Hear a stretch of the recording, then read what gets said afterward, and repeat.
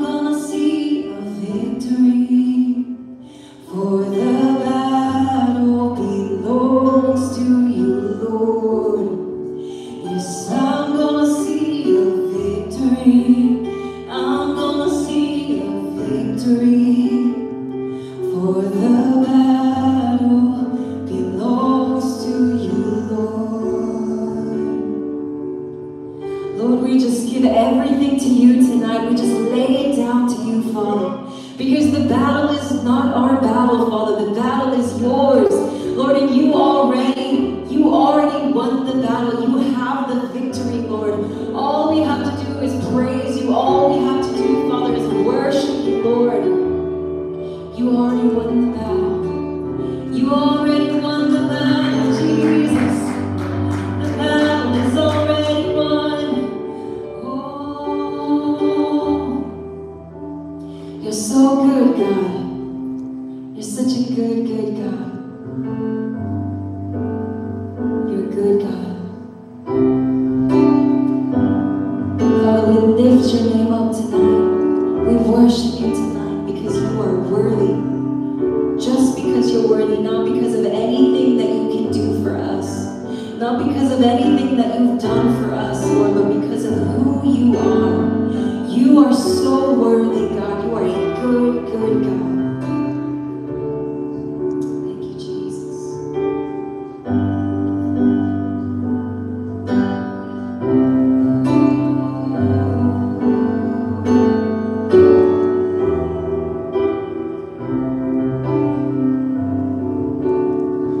I love you, Lord.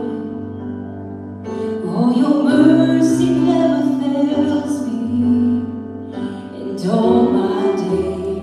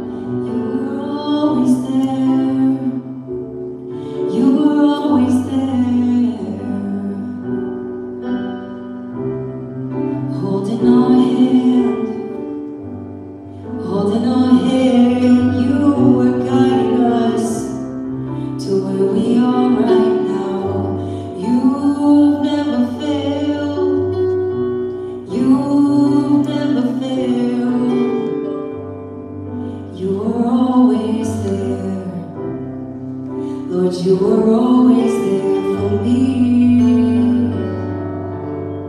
Oh, my son, my daughter, I was always there. I was always there for you.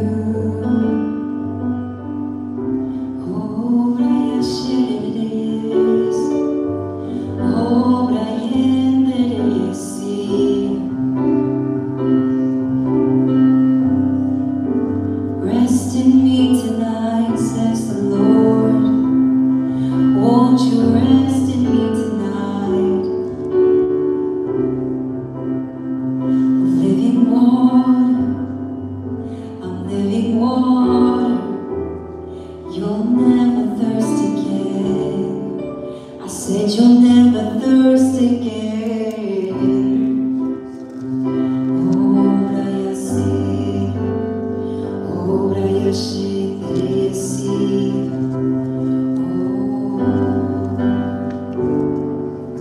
Thank you, Jesus.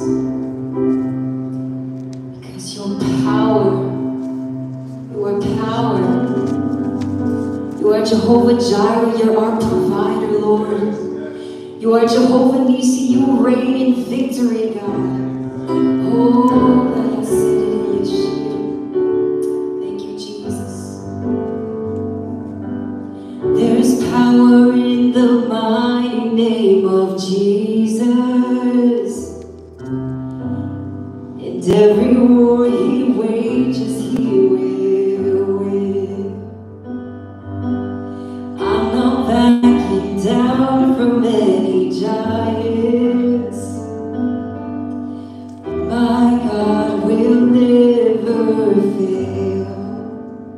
You've never failed us, Jesus. You've never failed.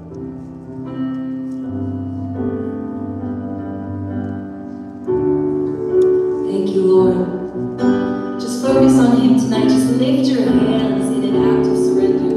Because worship is, of course, he's enthroned in the praises of his people, but worship is more for us than it is for him. It's so much more for us than it is for him to recognize, to bow before the throne of grace. Pastor Barrett, our pastor, just recently preached on that. When you come to him, you have to humble yourself.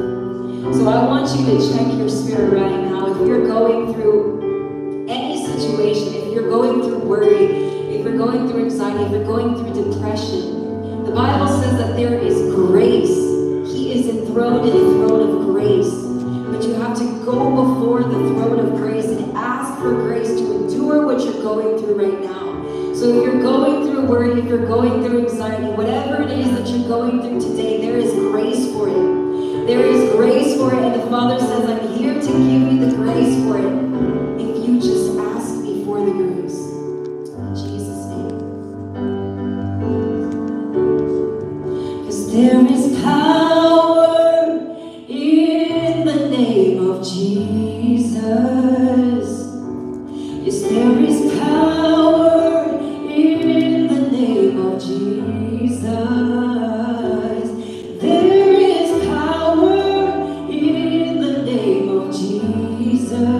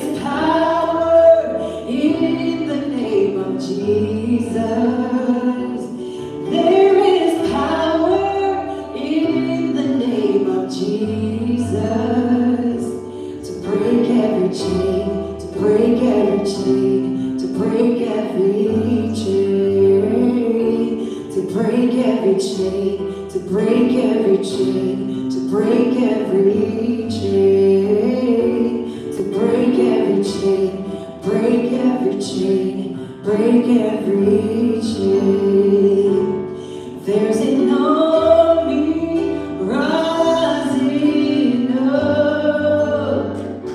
Yes, there's an army rising up. Oh, there's an army rising up to break every chain, to break every chain, to break every chain. There's an army rising up. That's me and that's you. 'Cause there's an army rising up. Oh, there's an army rising up. Oh, to break every chain, break every chain, to break every chain, to break every chain, break every chain, break every chain. Hallelujah. Thank you, Lord, that there's power in your name, that we have access to wonder-working power. Just at the sound of the name of Jesus, demons tremble. Just at the sound of the name of Jesus, demons tremble. There is power in the name of Jesus. There is power in the name of Jesus. Yes, there is power in the name of Jesus. To break every chain, break every chain, break every chain. Hallelujah. Hallelujah. We worship you, Jesus. If you have your heavenly language, why don't you just pray in your heavenly language right now? Sing up a new song unto the Lord. Oh, Rabaya Sene, Shemesi. Oh, Royotoro Yeshi, Rabaya Sene, Yesh. Royo Si, Rabaya Sene, Tiro Koyo. Oh, Rabaya Shesi.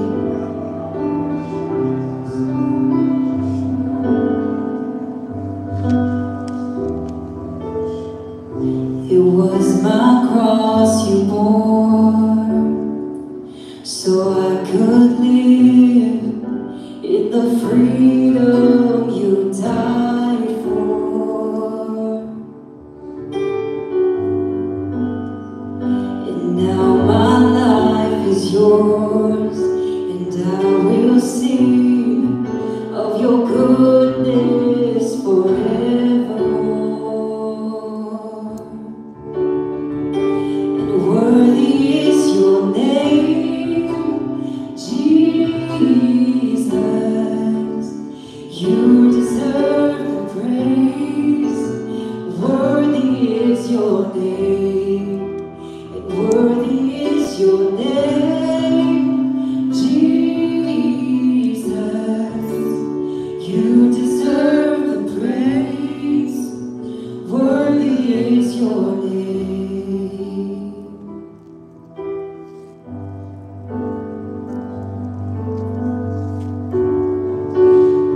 And now my shame is gone. I stand amazed in your love undeniable.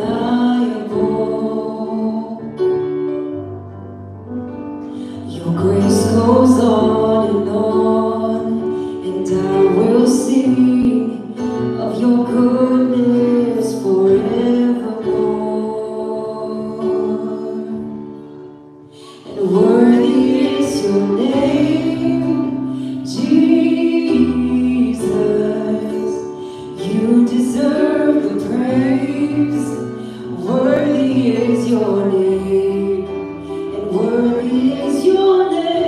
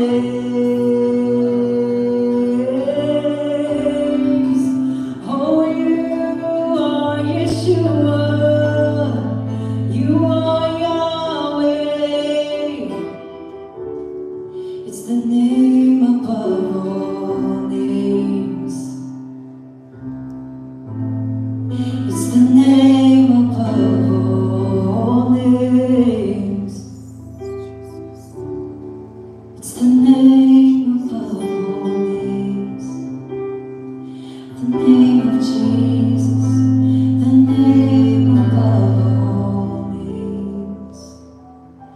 Oh, thank you, Jesus. Thank you, Holy Spirit.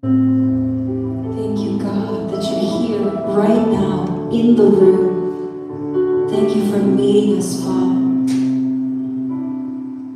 Thank you, Lord. Hallelujah.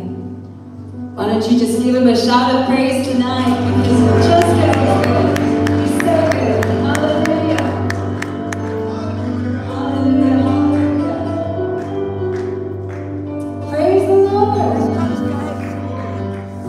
Why don't you give Jesus a mighty hand clap in this place? Hallelujah. Hallelujah. Hallelujah. God is good. God is good. Jordan, can you grab that for me, brother? Wow, it's amazing to be here. I'm not going to be here long. I'm just here to introduce. But welcome to the Christ and Atlanta Crusade, day number 2. This is one of the most powerful things we've ever done in our walk. As young ministers, right? People want to tell us that as a young generation that there's nothing left of us, that we have no desire to do anything for God. But I want you guys to know that this is a day where relationship is going to be preaching, not religion. We're preaching religion out the door. I'm telling you, I have a brother here with me. I have a brother here with me who's not just a brother, but he's a soldier and he's a stepper for the Lord Jesus Christ, because he knows who he is. I've never met a brother in this place that knows the revelation of Jesus Christ the way this man here does. And in all honesty, he'd probably bring out the original paper press to print his Bible out so you can hear it. But I'm telling you, this is the perfect mix of old school and new school, and just keeping it cover to cover. The Bible is cover to cover. It's not one chapter, it's not one verse, it's not some cute verse you put on your Instagram bio. No, this is a man of the Word. And I promise you tonight, if you come expecting in your heart, if your heart is expectant, you will receive. Okay, the Bible tells us that only 25% really receive the Word of God and receive a harvest. So I want to introduce you guys to my very good brother, Elonzo Davis. And I want you guys to just give him a hand clap. I know you guys don't want to give him a hand clap, but give Jesus a hand clap because he's about to speak through the Spirit of Jesus Christ. I'm so excited for you, brother. God bless you, brother. Thank you. Hallelujah. Can we turn the lights on, please? Let's go! Let's adjust this. And, I see. I'm going to be a little off today so that this doesn't wobble. But I really thank you all for coming here today. Some of you came last night. And I mean, you don't know how much it means, so I'm telling you, it means a lot, so that you know how much it means to us.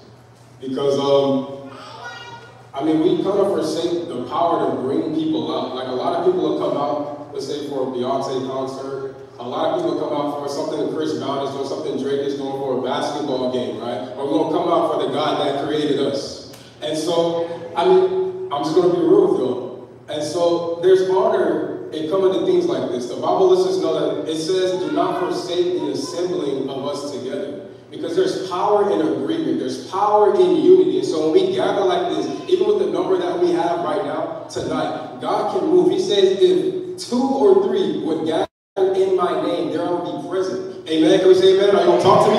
Right? And in his presence, there's a fullness of joy. And at his right hand, there's pleasure forevermore. Somebody say pleasure forevermore. And the Bible says that Moses, instead of enjoying the pleasure of sin for a season, sin has pleasure, but it's just for a season. But our God, I'll have you know, it says he has pleasure forevermore. So as you sit here today, and you let the Lord minister to you, thank you all for coming in. But just find a seat. God bless you. Y'all know y'all? Yeah. Hey. Hallelujah. Thank God for y'all being here. And so when we all just began the Christ in Atlanta Crusade, Jordan came to me. I don't know if you all are familiar with the art, but Jordan came to me and he just let me know, like, hey, you should do something. And I was like, I mean, I've never organized anything for myself per se. So when he told me that, I mean, I had enough faith to not deny I should do something. I was like, yeah, you're right, I should do something, but what? And so a friend gave me an idea of just looking up somewhere to preach. And so I did that, and they gave me this website called Pure Spaces. That's how we found this church, actually. And I want to I don't know where the people are that work here, but you guys, just take this on behalf of the church. I just really thank y'all for opening up y'all's door for us and allowing us to be here and just hold Christ in Atlanta. Crusade. And so, while I was here tonight, or Timmy kind of spoke on it, right? Just get ready to receive. Just be ready to receive. There's no reason for you to be here sitting down in these seats right now if you don't expect to get something from God, for Him to download something into your spirit that you're going to take it and run with it. Can you say amen? I'm going to take what I receive and run with it. Can you say that? I'm going to take what I receive and I'm going to run with it. And the Bible says that you will run and not grow weary, right? You will walk and you'll never faint, and you're going to mount up with wings as eagles, because the path of the righteous is like the shining of the sun until the perfect day, the Bible said. You get brighter and brighter, and our perfect day is the return of our Lord and Savior, Jesus Christ. So until He comes, can you say, I'm going to increase? Can you say it like you mean, I'm going to increase? Say it like you believe it. I'm going to increase and prosper in Jesus' name. I mean, I can see the smiles on your faces. Don't y'all believe that? Like, why would I come here? The Bible says that we're telling you the good news, the gospel. The word gospel means good news. I'm not standing before you today to tell you some defeated, some weak, some better days are coming. No. Yes, the struggle is real. There are things that we have to wrestle with. There are things that come up against us. But in Christ, the struggle is over. The Bible says that those that are born of God, they overcome the world. And this is the victory that overcomes the world, even our faith. So when you have faith, God has given you the victory to be more than a conqueror. When you have faith, God has given you the victory to step over what the enemy planned to stumble you up. When you have faith, God has given you the breakthrough that you are desiring. Can somebody say amen? And so we're going to preach today, we're going to teach today about faith. Is anybody here born of God? Yeah. Hallelujah. I thank y'all for that. Y'all are proud to be born of God. Yes, please turn the lights back on. Thank you. And so, the mission of this, the Bible has missions. It's like just like a catchy phrase, really, that kind of explains what you're going to do. And so, Jesus gives a mission statement in the Bible, something short and sweet and concise. He says that I've come to seek and to save the lost. Can y'all say that? Jesus came to seek and to save the lost. And those of you that were here yesterday, you remember when Timmy preached on John 14 and 12, which says that those of you, this is Jesus speaking, those of you that believe on me, these same works that you see me do, you shall do also. And so what we combined to Jesus' mission statement was we're going to mobilize the saints. Somebody say that's me. That's me. Y'all know that? Did y'all know that? Yeah. All right. So we're going to mobilize the saints to do what Jesus did, to seek and to save the lost. And so we had these 2 days of revival. This is the last night of revival. We're preaching to you. And then tomorrow morning we have an outreach, the Sleeping Bag Socks and Saints outreach, led by Rotini and his wife, and they didn't stand. Oh, thank God for them. Hallelujah. And so I want y'all to come out to that as well tomorrow morning, because this is what we're mobilizing, this is what we're getting you fired up to do. As I continue to speak on this mic, what you're going to realize is something is going to be bubbling up in your spirit. That's the fervency of the fire of God. And that is what's going to empower you. That's what's going to fuel you to say that I need to keep going. I need to keep doing. That my faith needs action, and now I know where to put that action, all right? And so I'm glad that y'all are here tonight, but tonight is not the end of it. Yeah, that's good. Thank you. Hallelujah. And so, I mean, this is just the introduction. Just kind of want to greet you all and let y'all know what we're here for. Because, I mean, it's so easy to despise the day of small beginning. And you know, the Bible says not to do that. Because God rejoices to see a work begin. Yeah. And what that means is, well, let me just add this verse to it out of Job. It says that your latter day, somebody say the later day, will be greater than your past. It's kind of like these young kids right here. I mean, he's small now, she's small now. Those kids will be bigger than me.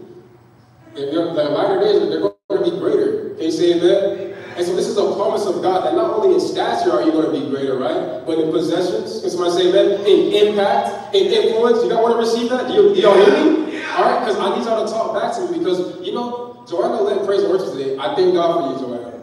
Right? And so even in between her going through the songs, right? She started giving a message, right? Words. She started trying to build your faith. Because if you begin to praise God, you know what? You know what makes it easy to praise God? When you believe what is written of Him. When you believe that God is able to do just what He said He would do. Come on, they did a lot. That song did a lot, right? When you believe that He is the way maker, that He is the miracle worker, the promise keeper, can you say amen? Right? It makes it easy to praise God. Because your praise lets God know that you believe that He is who He says He is. Case in point, if you've ever been to a basketball game, what is the losing team doing?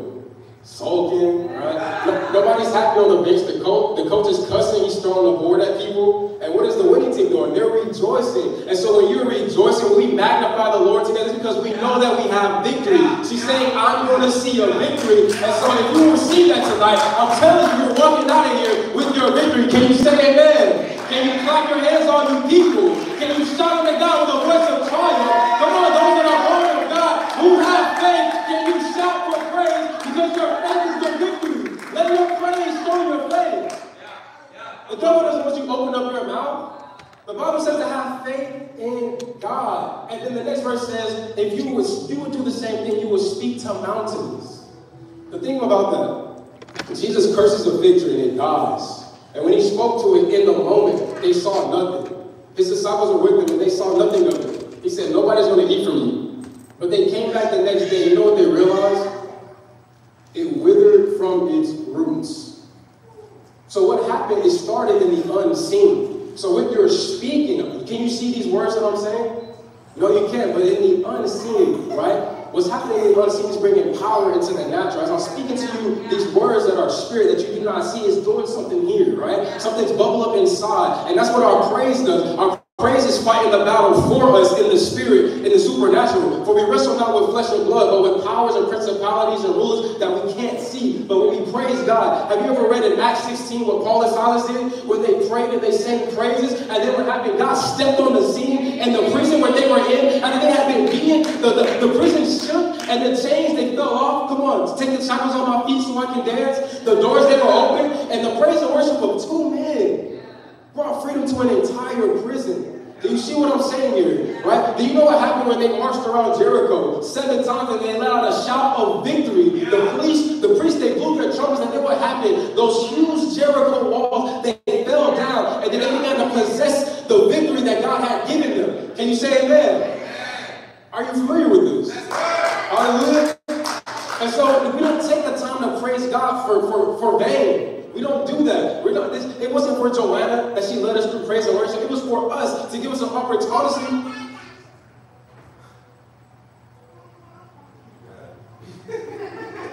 Honestly, praise and worship brought me to tears.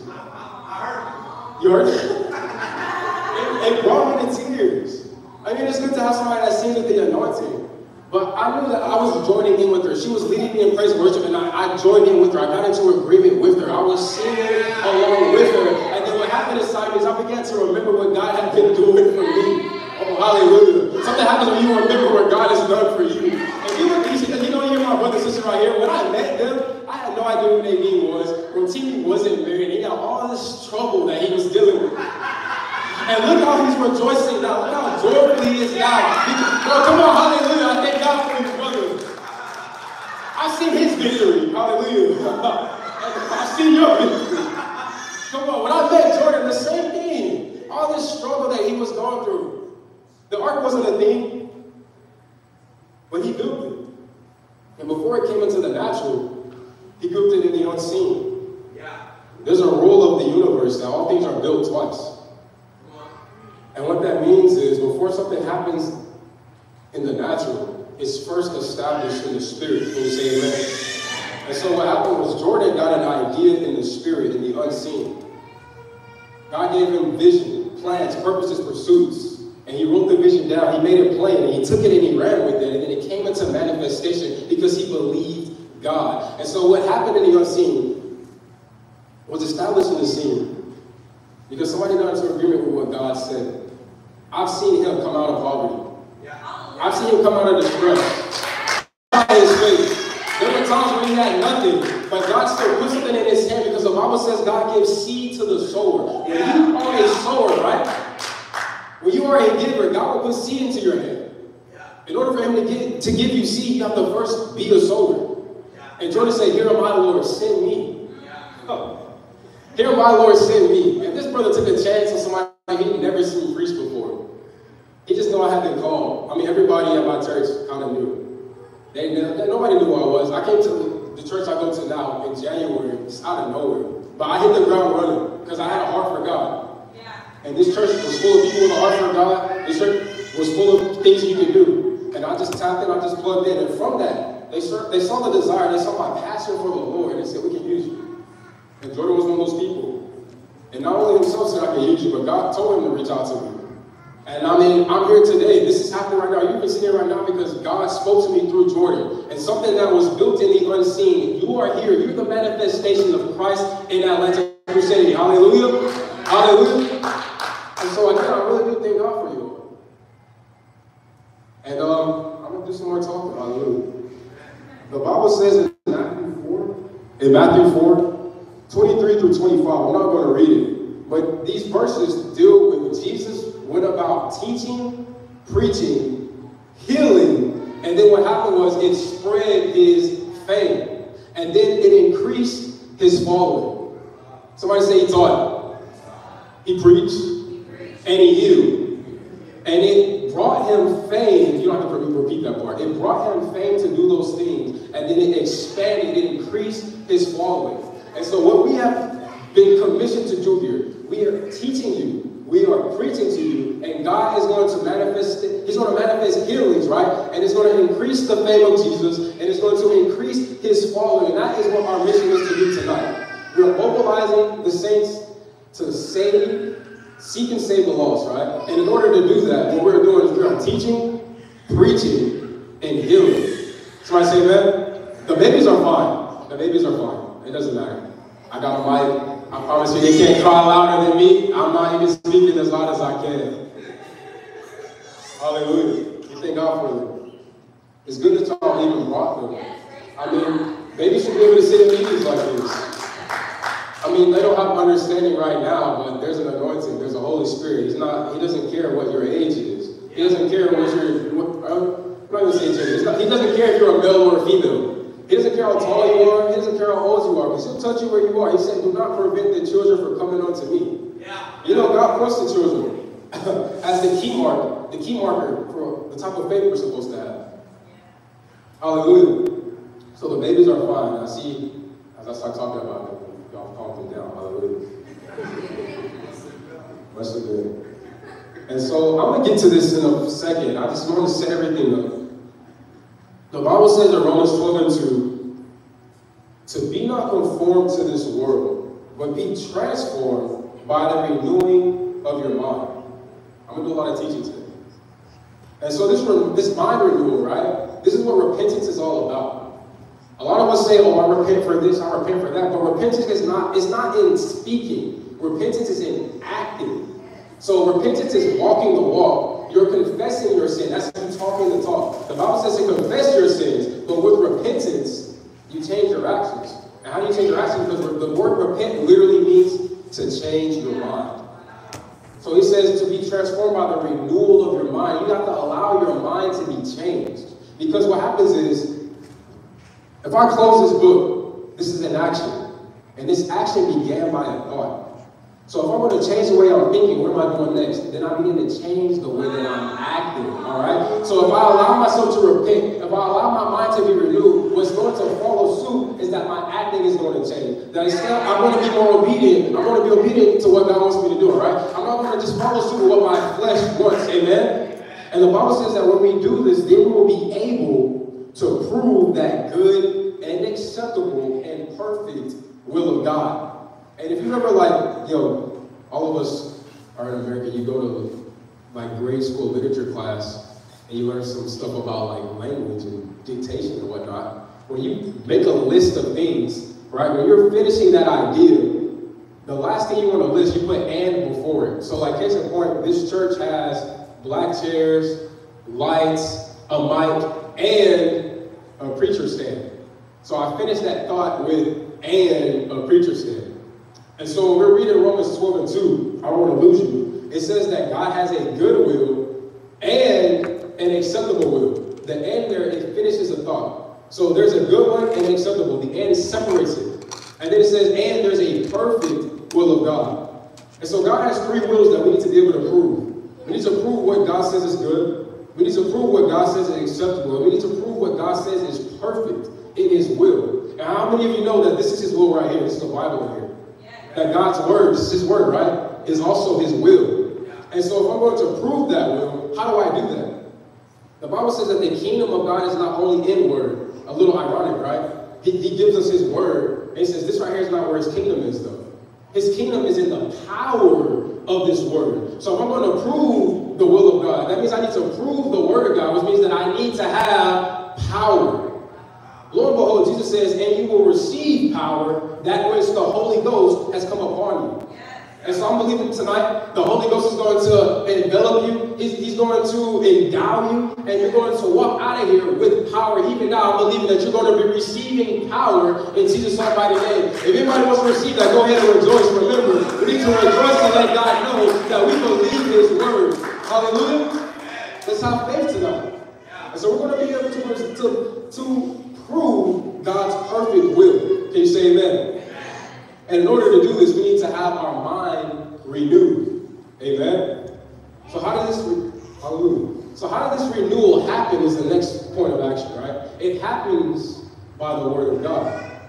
We need faith, and lo and behold, faith comes by hearing, and hearing by the word of God. Can I say that louder, y'all?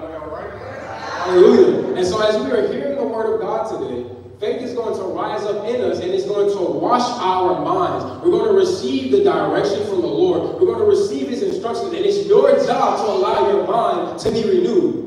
And then next thing you will find out is now your acting is different. And how many of you know that actually you don't. I'll tell you. I got a habit of saying that. How many of you know it's a rhetorical question? But I'm just going to tell you. The Bible, these are the three keys of the Bible. Prophecy, principles, and promises. Those are the three keys of the Bible. So when you're reading the Bible is full of prophecy, principles, and promises. And so a case in point of that is even tithing. The first instance that we see of tithing is in the first book of the Bible, chapter 14. Abraham tithes. He gives a tenth. That's what the word tithe means, a tenth. He gives a tenth to a priest of God. And so what that did was, it was prophetic. Because it established the principle of giving 10% to God. And then that principle, once we follow suit with it, it gives us access to a promise. And in Malachi 3, the Bible says when we tithe unto the Lord, we give unto the Lord, he blesses us. He says that, see if I will pour out the windows of heaven and give you a blessing that is too big for you to even take in. He says, see if I will rebuke the devourer for your sake. And you know, the Bible says that those that believe God, they took their names and wrote their names out in a book. And then it counted to them. And the Bible says that there's going to be a time where there's going to be a discernible, a seeable, a tangible difference between those that serve God and those that serve him not. And so I'm telling you, tonight, this begins tonight when people are going to start seeing a difference in your life because you have begun to start serving the Lord. As your mind begins to be renewed and your thinking changes and you act in the will of God, you begin to start doing things that servants of the Lord do. People are going to be able to discern a change in your life. They'll be able to discern this difference in your life. And if you believe that, can you shout hallelujah? Amen. And so let us be in agreement. The Bible says in Mark 16 and 20, we're throwing it into God's court now. It says that they went and preached everywhere. The Lord worked with them, confirming what they spoke with signs following. And so I'm believing tonight that God is going to confirm these things that I'm saying to you. These are not just affirmations, all right? When I'm telling you to get into agreement, what I'm saying is shout hallelujah. I need you to do that so that you can show God that you believe, because without faith, it's impossible to please God. Ironic. The Bible says that because first you have to believe that God is. You have to have faith that God exists. And the interesting thing about that is we've identified God's existence by what he does. We call him Jehovah Jireh. That means the God who sees and you provide. So because somebody, Abraham, he perceived what the Lord has done. And he gave God a name based on the action that he perceived God do. God says that I am Jehovah Rapha, the Lord that heals you and keeps you whole, because there is a pool called Mara, and that means bitter, and they came to it in the wilderness when they had got led out of Egypt by Moses, and they wanted to drink because they were tired, they were weary, and so they wanted to drink at this pool, but it was bitter.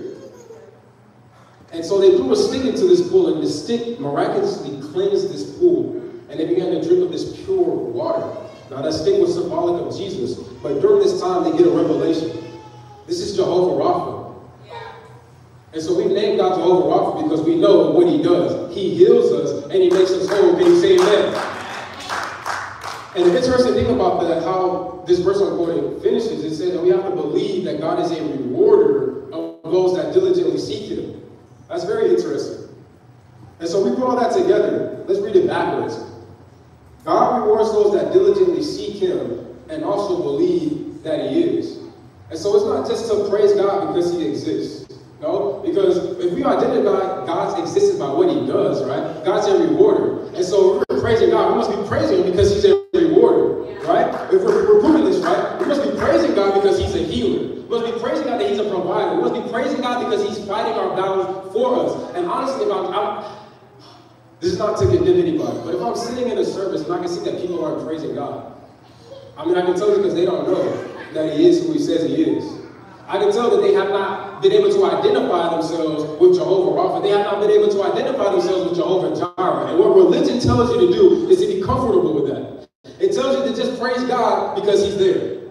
No, but if we're going to praise the Lord, we're praising him because he's done something. There was, hold on, you know what? Let me read Acts 8. If you have your Bible, turn me to Acts chapter 8. Please, thank you. It's in the New Testament. It's the 5th book. Right after John, right before Romans. And so what happens in this book is they get scattered. The New Testament church has begun. Jesus has gone up into heaven. He gives them power. And so there is a disciple in this book, and he goes to a specific place, and we'll read about it. And it says, and Saul was consenting unto the death of Peter. And at that time, let me just read it as it is. I'll read it on the KJV.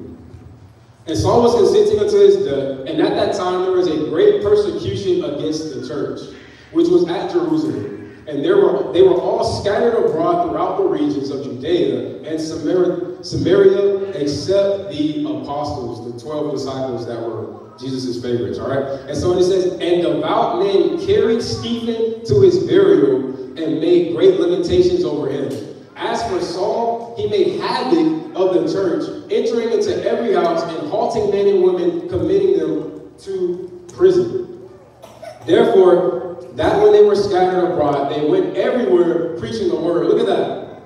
In the midst of intense persecution, the first martyr, this man full of the Holy Ghost named Stephen, was killed. And so this man named Saul continues to persecute the church. And it says here, right, in verse 4, but they continue to preach. Even though the governments were not happy with what they were doing, even though the king was not permitting them to do what they did, right? They still continue to preach. And one thing that we have about this Bible, right, is that, honestly, I think more than half of the New Testament was written from prison. We read about in the book of Acts how the apostles were arrested, right? How the government systems that they were operating under did not permit them to do what they wanted to do for the Lord. But they did not listen to the government because they knew that the word of their God is the ultimate authority concerning them. So when Jesus rose from the grave and he said, I have all power given to me. And now he says, now you need to go. You need to preach my gospel. There is no other authority that can stop you from doing what God has commanded you to do. Because what God commands, he empowers. So if he tells you to go and preach, if he tells you to go and to build the ark, if he tells you to go and do an outreach, you need to get up and go. Because God has given you vision. And whatever he is giving you the vision to do, whatever he's giving you the command to do, he's empowering you to go and get it done. So that grace, that empowerment to get what you are supposed to get done for the Lord, that's coming on you tonight. And so the disciples began to continue to preach. And it says, then Philip went down to the city of Samaria and he preached Christ unto them. And then it says in verse 6, and the people with one accord gave heed unto those things which Philip spake, hearing and seeing the miracles which he did. Look at that. So after he preached, they saw miracles. The Lord worked with them with signs following. For unclean spirits, crying with loud voices, came out of, look at that. Unclean spirits came out crying with loud voices, So when we go into or you see on the internet that somebody's getting delivered, and there's all this shouting and screaming, and then you read the comments like, oh, that is not of God, yada, yada, yada. Tell them you must not have never read Acts chapter 8, verse 7, that for unclean spirits came out crying with loud voices, hallelujah, because the power of God was present. And it says, and many taken with palsies, and they were lame, were healed. Hallelujah. I need y'all to read verse 8 with me. This is what I want to get to right here. Say, and there was great joy in Atlanta. Hallelujah. And there was great joy in Atlanta because somebody decided that they were going to get up and preach, and then God worked with them, proving the word of God that he spoke, the preaching of Christ that he spoke, with signs following. So rejoicing comes when God does. Hallelujah. And so nobody's rejoicing at us because they don't know what God does. But tonight you are going to believe that God is who he says he is, that he's not a man that he should ever lie, that he decided to change his mind concerning you because his word is the ultimate authority over your life. Can you say hallelujah? And he's going to work with your faith. He's going to reward you. He's going to reward each and every single last one of you. You're not here for no reason. Come on now. So I need y'all to rejoice. Hallelujah. And so let's be in agreement. God's going to show up. He's already here. Now we've gone into his presence. And all this depression, these depression situations that we have to go through, God's taking that depression from you and he's giving you his joy. That he's going to stretch you, right? He's going to stretch you as he's also stretching out his mighty right hand. And he's going to touch you and he's going to fill you. And he's going to deliver you. He's going to heal you. He's going to provide for you. Ooh, he's going to turn your situation around. Hallelujah. He's going to, somebody say that. He's turning my situation around. The Bible calls him Baal Perazim, the Lord of the breakthrough. And so that impossible situation. Ooh, don't you know where it is written that with God, nothing is impossible and all things are possible with those that believe. Do you have faith? If you have the faith of God in you, then you have the victory that is going to overcome that situation. It's by faith. The Bible says it's not by your might. It's not by your power, but it's by the almighty, the omnipotent Spirit of the Lord. And that Spirit is present in this place. And when he's present in the place, don't you know in Acts chapter 2, he's going to then fill the people. And so when he fills you with this power to overcome, I'm telling you, you'll be able to speak to the situation where it looks like has nothing, no control over you. Because God's giving you the power of life and death in your tongue. So you can speak death. I love the joy of these kids. So you can speak death or you can speak life. And how many of you know that Jesus says that these words that I said to you, they are spirit and they are life. So here's the cheat code. Here's the cheat code. Y'all listen. Come. Lean. Just say what Jesus said. Hallelujah. And so we're going to say, I'm going to tell you what Jesus said. I'm going to tell you what his disciples said. Hallelujah. Hey. Colossians 1, verses 5 and 6 say this. You know what, I just heard you, so I'm going to say something. A lot of people will tell you that it's not that deep.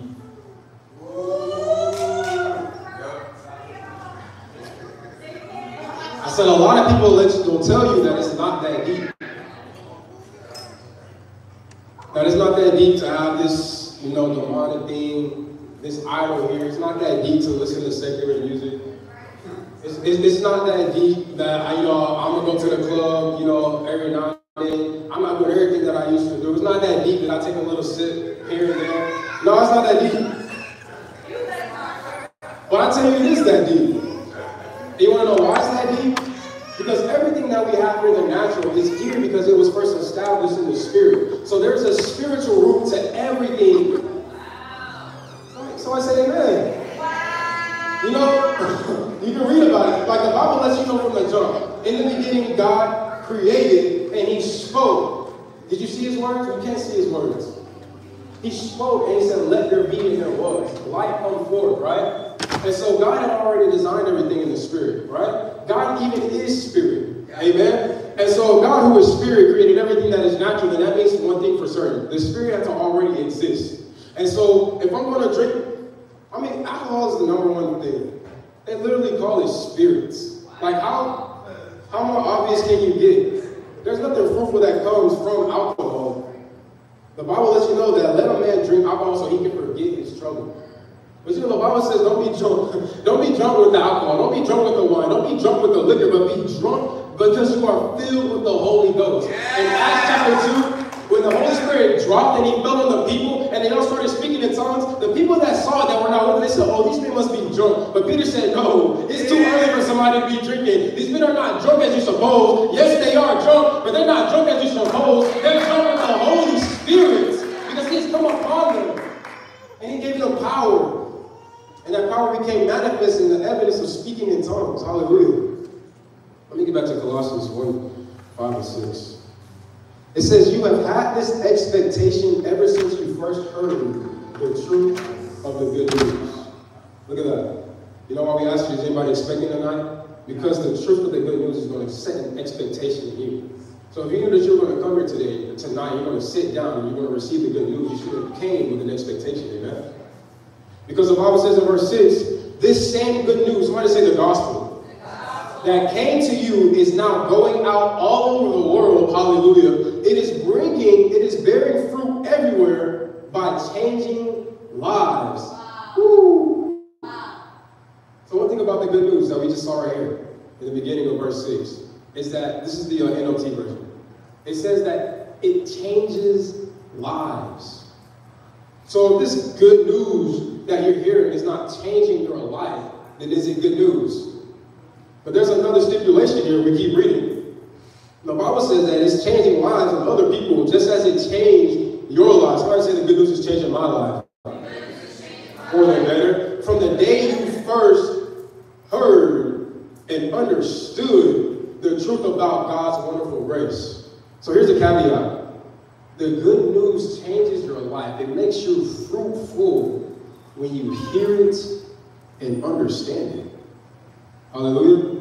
So what's your task in this? Your task is to hear what you're doing. I'm preaching to you. But now you need to understand. Knowledge is knowing what? Wisdom is knowing how. And understanding is knowing why. Turn to Luke chapter 8, please, and thank you. There's a story of a centurion. This is a Roman guy. If you don't know, the New Testament was written in a time where God's people, the Jews, the Israelites, they were being occupied by the Greek government, the Romans. And so that's why they had to pay, tribute to Caesar, and that's why they had all these Roman citizens walking around, all this other stuff. All right? And so what happens here in Luke chapter 8,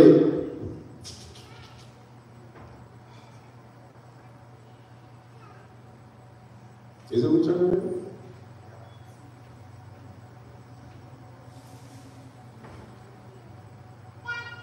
Oh, Joanna, your name's in the Bible. You see that? Verse 3. It says, and Joanna, the wife of Chusa. Hallelujah. And so, this is not the story of the centurion. I should have wrote it down, but I'll just tell it to you. I'm sure I'm actually pretty close to it, but whatever. Being taken away in the spirit to tell you this story. So remember when I said that knowledge is knowing what, wisdom is knowing how, and understanding is knowing why. And I'm bringing up this thing about understanding because the Bible says once you understand the good news of God, right, it begins to change your life.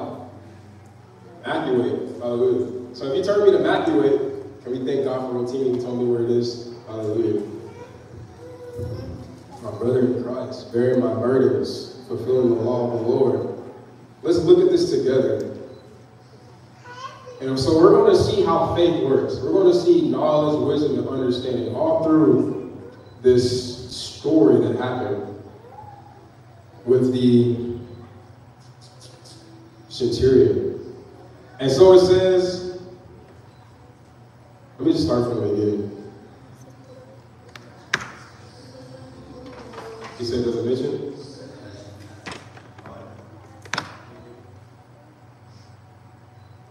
Oh, hallelujah. Oh, you know what? It's probably Luke 9.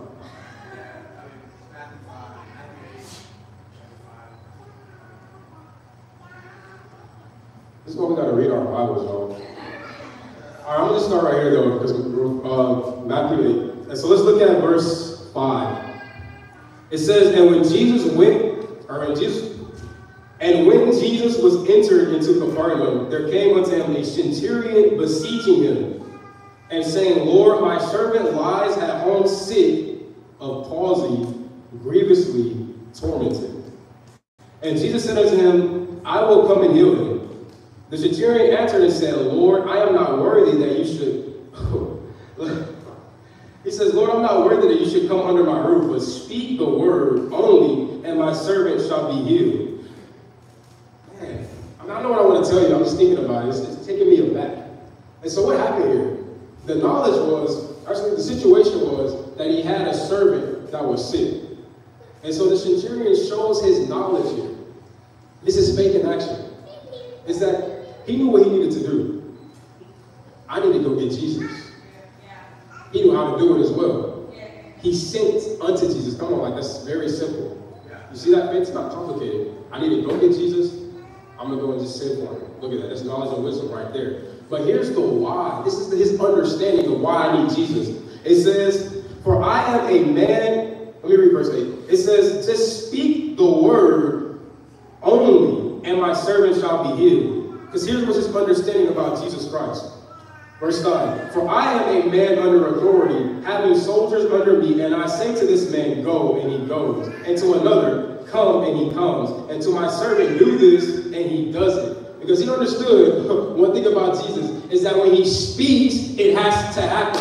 When God speaks, it has to happen. Somebody said, when God speaks, it has to happen.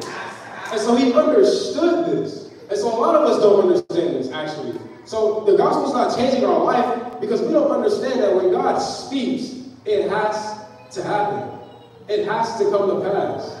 God's word is the final word. He's the beginning and the end, the Alpha and the Omega. And so what he says about you, you need to understand that that is the final word about me. The one thing about faith is that I need to have faith to please the Lord. I need to have faith for God to fulfill his portion, his part.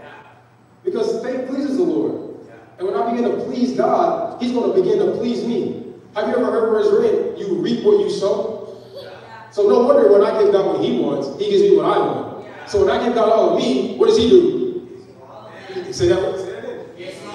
Why? Because I reap what I sow. And so when I'm giving God the pleasure, right, of him, if I'm praising his holy name, I'm pleasing the Lord, I'm walking in obedience to him, right? I'm uplifting the name of Jesus. What is he going to do in return? He's going to do what is pleasing unto me. God's going to do what's pleasing unto you. Why? Because in his right hand is pleasure forevermore. He wants to open up his right hand over you. Does anybody want to receive God's pleasure? His pleasure forevermore? Where you're no longer having to go through ups and downs, good days and bad days, sad days. No, that's not what the Bible says about you. It says you're supposed to continue to go up and up and up, and God is going to give you pleasure and pleasure and pleasure and pleasure forevermore. You say amen. But you have to understand this. A lot of our lives aren't changing because we just simply don't understand. People will tell you. You'll hear, but you have to also understand. You need to know why. So when I'm reading the word of God, right? I need to understand that, wow, this has to happen. This is my portion. This is what my situation should be. So it doesn't matter what it looks like, because if God said it, it has to come to pass. About you. When you belong to him, your Father, the same God that created. Whew, I ask you, have you ever considered what the God that created this universe in 6 days can do for you in one night? Have you ever considered what the God that created this universe in 6 days can do with you for even just one moment? What he can do for you? He created all things, and you give him this moment of time right now. And are you not expecting? He made this entire planet in 6 days, and you're giving him this night? There's no way for you to walk out of here the same you came in. Hallelujah. I'm giving you all this understanding too. There's no way for you to walk out here with your life not changed. Hallelujah. And so I'm just going to skip into the actual message. This is all just the introduction. Turn with me to 2 Peter chapter 1. I'm going to set it all up now. I'm actually going to put the pen in the setup now. 2 Peter chapter 1. Yes? You know about it. I'm not kidding. Can you say amen when you get there? A lot of people aren't there yet, hallelujah, because I'm not there yet. It's really hidden. No matter what book is it behind? Hebrews. So Hebrews is in 4. After James. Okay, hallelujah. All right, I got it. Thank you so much. 2 Peter chapter 1. All right? And so we're going to look at verse 1. It says, Simon Peter, servant and apostle of Jesus Christ, to them that have obtained like precious faith with us through the righteousness of God and our Savior Jesus Christ. It says, grace and peace be multiplied unto you through what? Knowledge. Through what? Knowledge. All right? Of God and of Jesus our Lord. So if you're taking notes, or if you're taking mental notes, it says that grace and peace are multiplied unto you through what? Knowledge. So if I get knowledge of the Lord, what's supposed to happen? Amen. And so do we understand that now? That as I'm learning of the Word of God, it's going to increase my power and my peace. So a lot of us are going to sleep crying because we don't have peace. And I tell you, you don't have peace because you don't have knowledge of God.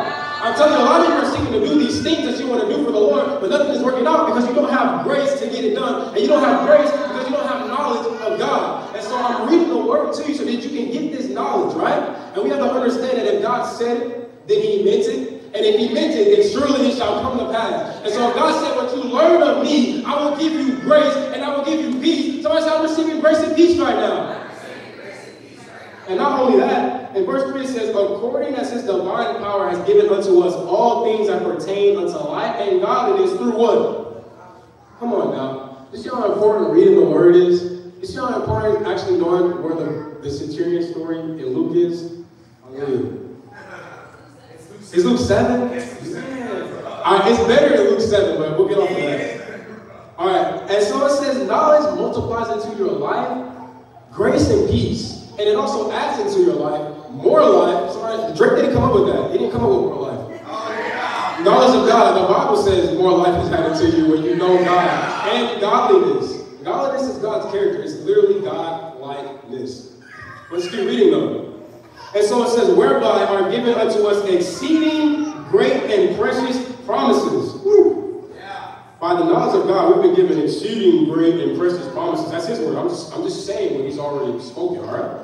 And it says that by these you might be partakers of the divine nature, having escaped the corruption that is in the world through lust. And beside this, all right, beside knowledge, it says this, giving all diligence, add to your faith, all right? Add to your faith virtue. And so this virtue is the same virtue that came out of Jesus when the woman with the issue of blood for 12 years touched Him. It said virtue came out of it. Virtue is power, but it's positive power. I don't want to say positive energy. I don't want to sound new age, but that's literally what it is. Because there's negative power. Like if I went and punch somebody in the face, that's not virtue, all right? But it says to add to your faith virtue. And it says until virtue add, are y'all reading with me? Verse 5. And to virtue add knowledge. There we go. So we see knowledge again. And then it says, and to knowledge add temperance. This word temperance means self-control. And to self-control add patience. To patience, godliness. And to godliness, brotherly kindness. And to brotherly kindness, love. For if these things be in you and abound, they make you that you shall never be barren nor unfruitful in the what? In the knowledge of our Lord Jesus Christ. And so if I'm going to have knowledge of my Lord Jesus Christ, what do I need? I need faith. Yeah. That's what it is. Yeah. But how does faith come? Oh, by hearing. And by hearing the Word of God. So as I'm hearing the Word of God, as I'm reading the Word of God, faith is coming into me, and that faith is giving me knowledge. And what does knowledge multiply to your life? It multiplies grace and peace. What does knowledge add to your life? It adds God's character and more life, which is this is very appropriate. Why? Because Jesus says that the enemy comes to do what? Come on, John 10:10. The enemy comes to do what?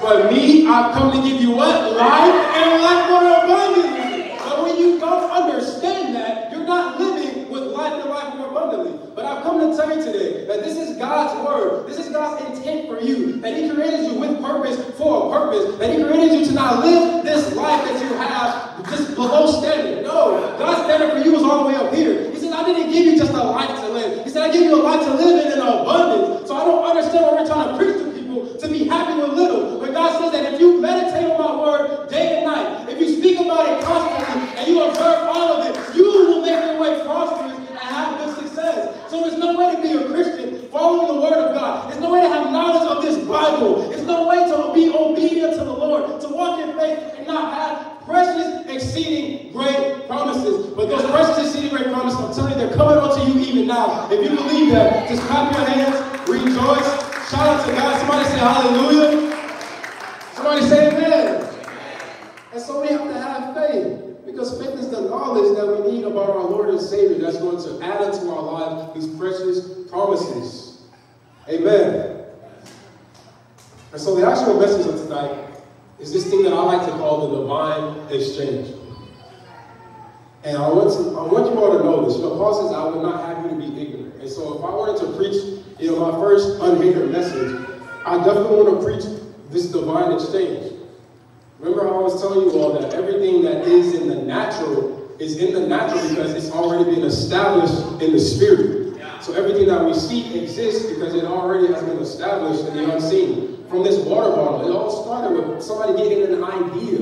You can't see the idea, but you know that they had an idea because here we have it, this water bottle. All right? Yeah. And so there's always something taking place because it's always that deep. There's no middle ground to these things, you know what I'm saying? Jesus says that if you be lukewarm, I'm going to spit you out of my mouth because there's no middle ground. The lukewarm are the same as those that act like there's just nothing, right? Because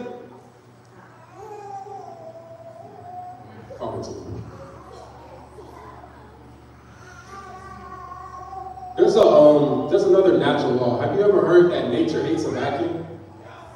Right? And so what that means is nature hates a void. Check this out. You see this water in this bottle? Watch what happens to it when I start to drink it. You see those bubbles, right? You know why it bubbles up like that? Because this bottle is filled with water, but as I'm drinking the water, right, I'm taking the water out of the bottle, it's replacing the water with air. Because nature hates a vacuum. Something has to take up this space. Now, I mean, honestly, air takes up most of the space. But here's what I brought that out to say. If everything in the natural, this natural law that nature hates a vacuum, exists in the natural, don't you think it exists in the spirit? Wow. So here's what I'm getting to. All right, stay with me. The Bible says in Psalm 50 that we're born in sin and shaped in iniquity. A lot of people are like, oh, no, I'm not really religious. I don't do all that God stuff. I'm a good person. But you're born in sin and shaped in iniquity. So you know what that means? By default, right? Because nature hates a vacuum, so the spirit hates a vacuum. There has to be something there. If you're not blessed, you're cursed. If you're not made the righteousness of God, you're a sinner. All right? If you're not alive, you're dead. And by default, we're born with death. By default, we're born cursed. By default, we're born sinners. And so it's really the trickery of the devil to get people to believe that there's some middle ground that they can step in. No, because do you really think that the God of this world system, Satan himself, is not going to occupy? The Bible says that there is a great and effectual door of opportunity set before me, but many adversaries. And not only does the devil not want you to take these opportunities that God has given you, but if he prevents you from taking an opportunity, you think he's just going to just let that door just remain open? No, he's going to walk through it himself, and he's going to close it behind him. So if we don't occupy as God's telling us to occupy, right? If I don't get up with the vision that God's given me, and I don't do what God's telling me to do, lo and behold, the devil starts to set up shop. So if we don't raise our kids at home, lo and behold, the devil will teach them through YouTube. He'll teach them through Cocomelon. He'll teach them through the perversions of the world, right? Right? When we don't preach the gospel, lo and behold, people start using crystals. People start referring to tarot cards. People start referring to all this extra biblical stuff because we're not giving them the word of God. It's lack of understanding. It's not bringing the change that the gospel is supposed to bring to their life, so they go seeking for something else. Why? Because something has to be there. And now we get into this divine exchange. I mean, I have 3 favorite verses out of the Bible, and they all have to do with this divine exchange. All right? And so the first verse is 2 Corinthians 8 and 9. It says that, for you know the grace of our Lord Jesus Christ, that though he was rich, for your sake he became poor, that you through his poverty might be rich. All right? So there's a divine exchange there, that he took our lack and he exchanged it for his abundance. Somebody say amen. 2 Corinthians 5 and 21 says that, for God made Jesus to be sin, him who knew no sin. So he never sinned himself. God changed his identity. He made Jesus Christ sin. You can look at the word structure there. The word sin is a noun. Nouns identify people, places, and things. So Jesus was made sin that we might be made the righteousness of God in Christ. You know the word righteousness there is also a noun? And so what he's done is he's exchanged our identity as a sinner and he's replaced it with the identity of God's righteousness. Hallelujah. And this, I'm skipping ahead. All right. This identity issue. I can't even skip ahead. The last one, my favorite one. Galatians 3:13 through 14. It says, Christ has redeemed you from every curse of the law, being made a curse because the Bible says that cursed is everybody that hangs on a tree. How many know he hung on the cross? That was a representation that he had been cursed. But he became a curse. He hung on the tree so that you might have the blessings of Abraham, all right? And the Spirit of God through faith in him. So Jesus became a curse, all right? His identity was not just changed to sin so yours can be changed to righteousness. His identity was changed to a curse so that yours can be changed to a blessing. All right? Yeah. The Bible says in Genesis 12, we can read the first blessing of Abraham right there. It says, Abraham, I'm going to make you a blessing. All right? The word blessing there is a noun. Lo and behold, right? Oh, wow. Yeah. Right? It's a noun. So he changed Abraham's identity to a blessing. All right? He changed your identity to a blessing, all right? Can you say amen? And you know, a funny thing about a noun is when you put it into action, right? What happens when you put a blessing into action? It blesses. So everything you do, everything that you put your hands to, right? It not only will it be blessed, but you will also bless other people. Can you say amen? Everything that I'm going to do, it will bless others. Why? Because God made me a blessing. And when you put a blessing into action, it can't help but to bless other people. Hallelujah. And this is your identity. You know, funny thing about identity, right? Let's just say, for instance, my name was Blue. What color is this suit? What's my name? Let's try this again. Let's say my name was Blue. What color is this suit? What's my name? So look, did my appearance change anything about my identity? Did my appearance change anything about my identity? And so I'm telling you, it doesn't matter what your situation looks like because your identity is a blessing in Christ. It doesn't matter what you're going through because if you identify with this word has the final say concerning you. It doesn't matter what the devil's doing. It doesn't matter what the devil's using. It does not matter because if God said it, he meant it. Can you say amen?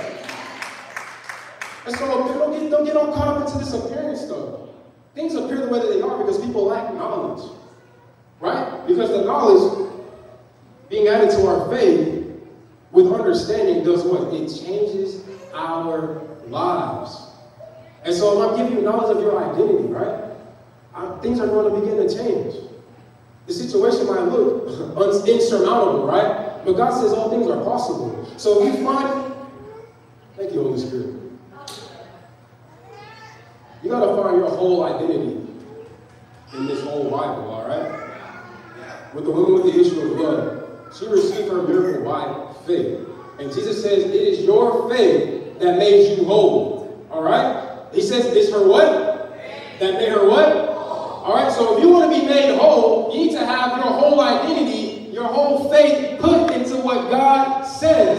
Is anybody believing to be whole tonight, all right? And you need to put your whole identity in this gospel, in this good news. You need to understand what God has said about you. You need to understand what his burden is concerning you so that you can see the change in your life for the better. Because this gospel is good news. It's not bad news. God has nothing bad concerning you. There is no wrath that is supposed to come your way. There's no curse that's supposed to come your way. There's no unrighteousness that's supposed to come your way. Why? Because when you're born of God, it says you don't sin and the devil cannot touch you.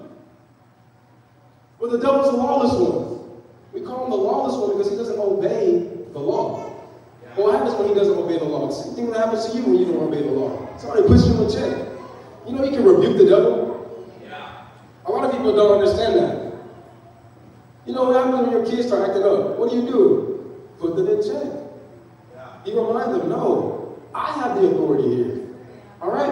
And you know what's interesting about authority these days is our authority is delegated by him who has all power. You know, he says, I have all power in my hands, now you go. That's our delegation, right? That's our empowerment, right? To go and do what he said that we're supposed to do. So when he says that you're supposed to step on snakes and scorpions, what are you supposed to do?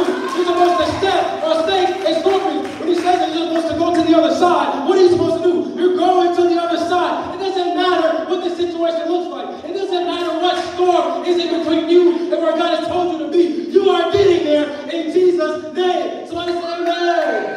It's okay to clap in church. It's okay to shout. Come on, don't let me shout by myself up in here. This divine exchange changes your identity. What's interesting about this church in Galatia, I'm just going to summarize chapter 3, is that they came to a lack of understanding. You know, many of the churches that Paul wrote to in the New Testament were not Jewish churches. He's speaking to Gentiles, people like you and I. People who were not born a part of the nation of Israel. But you know, the Bible says that when you put your faith in God, those people that have faith in his word are the sons of Abraham. You know what the Bible says in John 1:12? That Jesus gives power to be sons to those that believe in him. I hate when people quote that verse and they say sons and daughters. That's not what it says. That's not even what the original language says. It says, I give you the power, not that I make you a son, I give you the power to be as a son. To you lovely ladies. You know why that's important? The Bible says in 1 Peter 3, husbands, love your wives, because if they're not pleased to dwell with you, you're going to hinder your prayer life. And if you can't pray to God, then you're no help to anybody, right? Because the Bible says you need to remember that they are co-heirs to the grace of God. They are co-heirs to the inheritance of the Lord. Why? Because he's given them the power to be sons, just like he's giving you the power to be sons. So the Bible says in Galatians 3:28 that in Christ there's no longer male or female. There's no longer Greek or Jew. There's no longer barbarian. There's no longer somebody who's civilized. Why? Because we're all one in Christ. So when he looks at you, he sees Jesus, right? It doesn't matter where you came from. It doesn't matter how tall you are. It doesn't matter what your gender is. It doesn't matter what your background is. No, because when he looks at you and he sees his son Jesus, you better believe that he has a blessing in store for you. You better believe that he has breakthrough in store for you. You need to believe that he has promise in store for you. Because you're his son. God's not like your daddy. He's your father in heaven. He's not a sky daddy. Your father in heaven, the Bible says that all the silver and gold belongs to him. It says he owns a cattle on 1,000 hills. Right? God, the Bible says that the earth is actually the Lord's and the fullness thereof. So no wonder the Bible says in Psalm 23:1, the Lord is my shepherd, I shall not want. That's interesting. Because you know, a want comes after a need. But David said, I shall not want. You know what we can imply from that? What we can take it from that? David was so blessed. Like God said, I already gave you what you need. I can only just give you what you want now. God wants to bless you so much that he doesn't even leave you wanting anything. Why? Because you shall not lack when you have this knowledge of him. Because the knowledge of God makes you fruitful. It makes you bear fruit. It changes your life. So we're giving this understanding that the sacrifice of Jesus Christ, it took your curse. It took, oh my goodness. He redeemed you from every curse of the law. From every curse. You who were once deemed unlovable. You who were once deemed pitiful, powerless, useless, unworthy. Somebody say, he's redeemed me unto life and godliness. He's redeemed me unto goodness and mercy. He's redeemed me unto power. He's redeemed me unto love, unconditional, joy unspeakable, and peace beyond all understanding. That is his word concerning you. The world wants to label you as this and that and yada, yada, yada. No, everything the world wants to label you as is less than what God has called you to be. Don't you know that? That's why he come up with this dumb stuff like, oh yeah, I'm a Christian, but you want to be black first. I'm a Christian, but I want to be Hispanic first. I'm a Christian, but I'm white first. No, that's not what God says. It says in Christ there is no longer race. That's what Jew nor Gentile means. He don't care about your race anymore. He's just honoring your faith. So when you don't identify, when you don't put your faith and identity in this, you are putting yourself less than what God has called you to be. Don't you know that? That's why the world wants to remind you, oh yeah, you're just black. Oh, you can't do that. You're just a black woman. Oh, no, you can't do that. You know, women can't preach. Women shouldn't be leading praise and worship. Really? In context of all the scripture, how do you explain the judge Deborah with all of that, even in the Old Testament? How do you explain Philip's 3 daughters that were prophetess that gave a word to Paul, who wrote 2/3 of the New Testament? So why is this? God's called you higher, and man said, no, you didn't go down.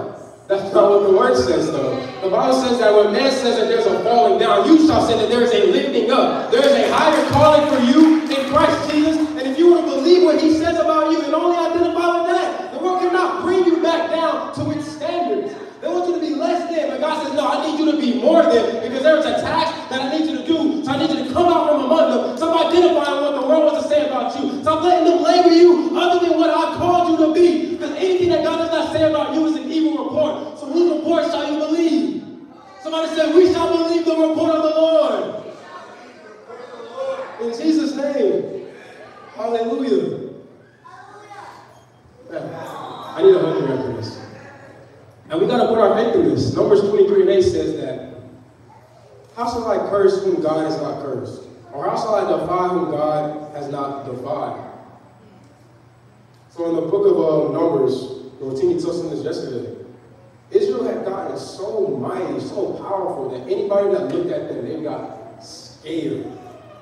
This new nation out of nowhere just walking around 3 million deep, just walking around like, what? Who are these people? We need to get rid of them. That's how they felt. And so there's this evil king who hires an evil merchant to come and curse the nation of Israel. You love the story? Hallelujah. Because the curses worked back then, so they work now, you know. And so it's like, we need to curse them, we need to destroy them, we need to do something about this. But he says, how can I curse who God has not cursed? How can I defy who God has not defied? It doesn't make sense. Why? Because God is the ultimate authority. So how can somebody say more about you? Why would you relate to something that somebody says about you that God doesn't say about you? Does that make sense? Because don't you understand that what God says is the ultimate authority concerning you? So when somebody says, oh, no, you can't do this. No. Somebody, remind them, Philippians 4:13, I can actually do all things through Christ who strengthens me. They must not have read that. But you can remind them, right? The Bible says that no weapon formed against you shall prosper, and we never quote the last part. And every tongue that rises up against you, it's your job to condemn it. So when somebody tries to speak an evil report over you, it's your job to condemn it. It's your job to remind them that, no, that's not what my God said. No, that's not what I'm going to do. No, that's not what I'm going to be. Why? Because God's called me to be more. Hallelujah. You don't got to say, I'm just trying to do my best. No, lean on God, because God's going to make you do more than your best. Can you say amen? So I'm finding the Lord in all of this. Because there's more that I need to do, but I need to do it with His power. Do we understand that? And He's giving me this power. He's giving me this grace. He's giving me this blessing. And I can't be cursed, because He's taking my curse. You know, we just preach about Jesus. He came and died for us so that we can receive salvation. Like salvation is for some far off in the future day. No, salvation now. Do we understand that? Salvation is for now. In the New Testament, the word saved actually means to be set free completely.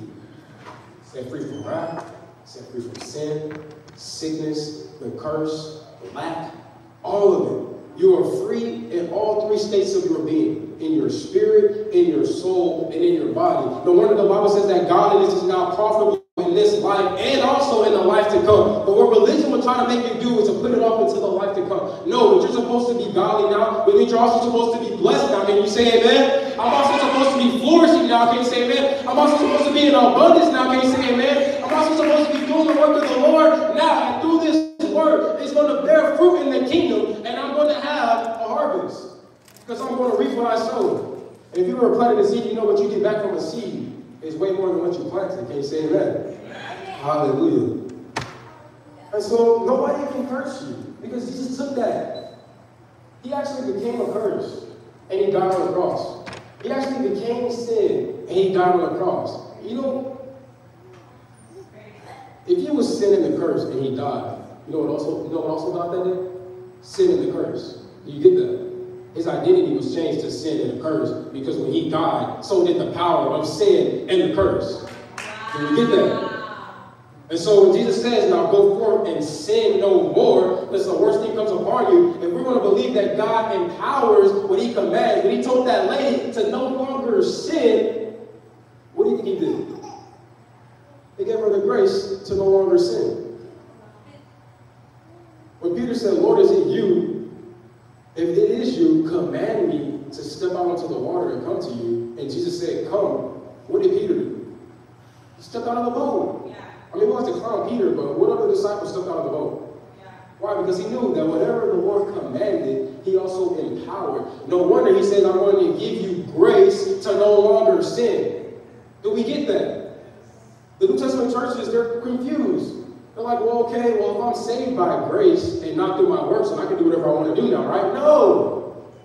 It says, shall we sin under grace? No, because grace is the empowerment to no longer choose sin. Sin has you so down bad, it was your master. You can remember those days where it's like, why am I doing this? Because it was a master to you. You cannot refuse the sin. But lo and behold, God made Jesus to set you free from that master. He came to set you free from all of that evil wickedness that was controlling you. Now that you can say no, why would you go back to what had you in chains and captivity? Don't you understand that Jesus Christ said that I am anointed to preach the gospel to the poor? I'm anointed to heal the brokenhearted, to preach deliverance to the captives and recover sight to the blind, to set at liberty those that are bruised. He says today this is fulfilled in your ears. He came to set you free. So why would you choose bondage again? You know when you go back to sin, it brings the curse. Proverbs 26:2 says that the curse shall not come causeless. But you know what causes the curse? Sin. So does it make sense that Jesus Christ is going to set us free from sin? He's going to set us free from the curse, and you're supposed to be able to still sin unknowingly? Does that make sense? Am I delivered if I still have to answer to the sin? Am I delivered if I still have to answer to the curse? No, but I've been redeemed. Somebody, let the redeemed of the Lord say so. Are you saying amen? I mean, I know a lot of you are learning. I'm screaming at y'all, but it's probably the first time you've heard this.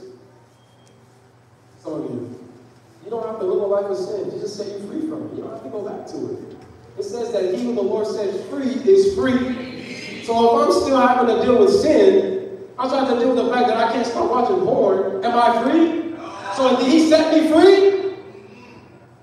Or did I allow him to set me free? Because I had a lack of understanding, I went back into what happened in captivity. A lot of people get set free, but because they don't continue to have this knowledge, wisdom, and understanding, their life's not changed. And I don't believe that's going to be you tonight. Can you say amen?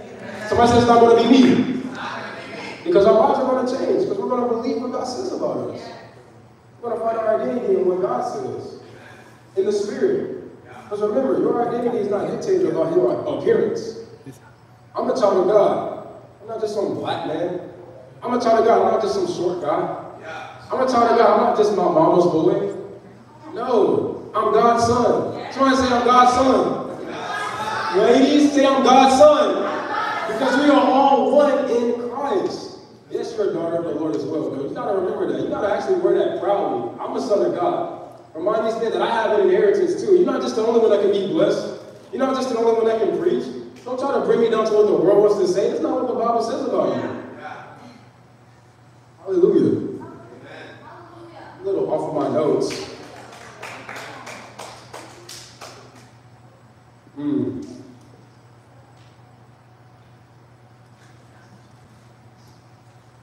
Let's talk about the blessing. Talk about some good news. Turn with me to Deuteronomy 28. And so this thing about faith, the Bible says faith pleases God, right? We know that? Hebrews 11:6. You know faith is for now, right? The Bible says now faith is for present tense. You have to believe now. Hope is for the future. Faith Faith is for the present. All right? So I'm telling all of you that hope. Now it's time to have faith. Faith for the present. And so I want to tell you something that you got faith in Deuteronomy 28. And let me actually turn there because I forgot what we were doing there.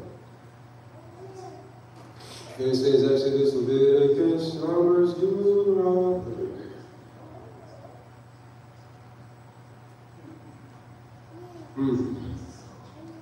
I love teaching, y'all. I actually do. It says, thank you. It says, and it shall come to pass, if you shall hearken, look at that. Hearken has its own definition, but I will summarize it as this. Listen to obey. So hearken means that you are listening with the intent to obey.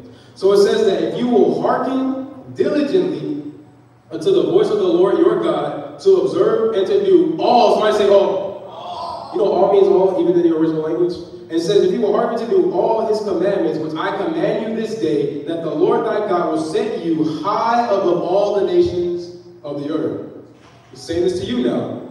The Bible says that those that put their faith in God are the sons, children of Abraham. You know, the children of Abraham are the Israelites.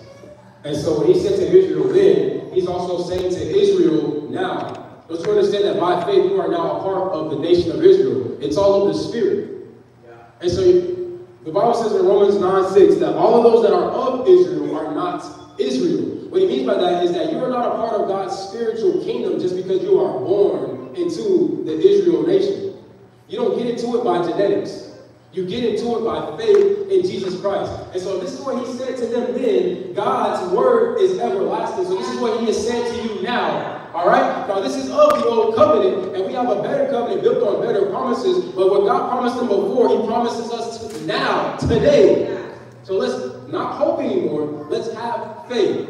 And the first thing that we need to have faith in is if I'm going to obey everything that God's telling me to do, all of his commandment that's written in this word, all right? Don't let somebody tell you to do something that's not written in this word. But it says when you do what's written, God is going to make you higher than all nations. You're going to be operating higher than that of people that rule literal nations. Can you say amen? Amen. Hallelujah. Faith works by obedience. Don't you know that? Because faith without works is dead. So what works do I have to have? Works that comply with the command of my Lord. So my faith works by my obedience to what God's telling me to do. And then, it's like a three-pronged stool, our pastor said. Your faith has to have obedience. Right? And you know, actually before obedience, your faith actually has to have love. Because faith works by love in Galatians 5 and 6. Don't you know that? So, you know, a lot of people want to be blessed, but they want to be blessed so they can flex on somebody else. God's going to bless me because you're doing this wrong. And I know if he gives it to me, I'm going to do it right. And I'm going to show you how to do it right. No, that's not the heart you have to have. Yes, love corrects, but love doesn't brag, it doesn't boast. So a lot of us are believers so that we can brag and boast. So God's not honoring our faith. It doesn't matter how much words you have, because your faith works by love. And don't you know that love is proven by obedience? The Bible says that in John chapter 14 3 times.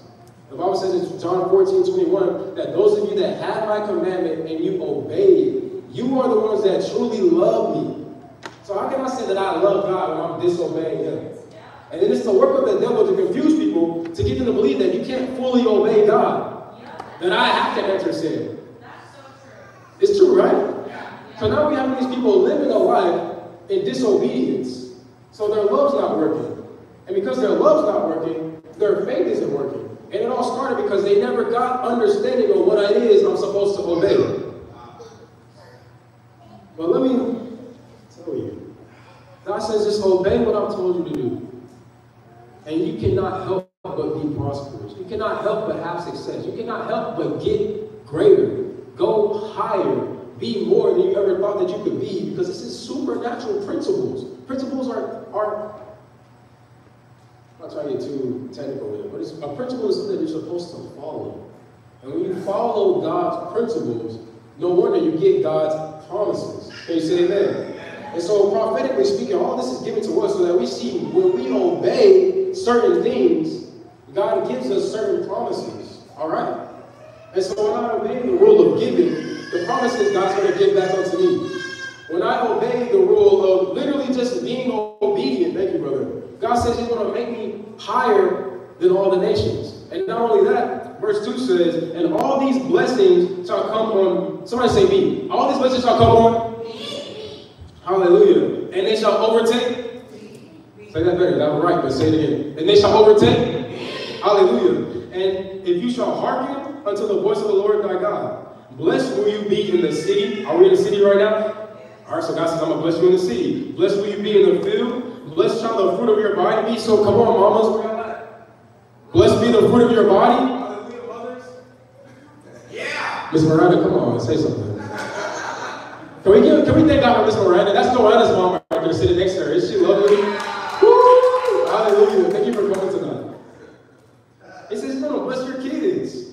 It says, you're going to bless your cattle. You might have a cat, even that. Your pets. You're going to bless your pets. Imagine that. Being so blessed that God's going to bless your animals. Come on now. It says, I'm going to increase your kind and the flocks of your sheep. It says, blessed will your basket be and your storehouse. So you're going to be blessed in the marketplace. Your basket, right? That's what you're gathering in. He's going to bless you in Kroger. Hallelujah. And it says he's also going to bless your storehouses. Y'all got a pantry in the house? A pantry, anybody know what that is, right? That's your storehouse, is it not? He's going to bless that bank account. Amen?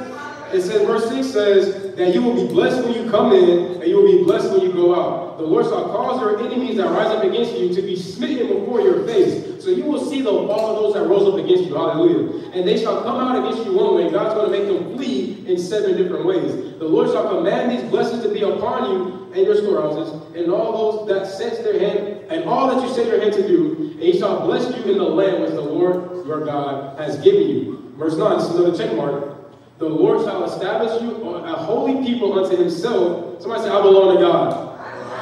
As he has sworn unto you, if you shall keep, somebody say, look, this is what I have to do. This is what I have to do.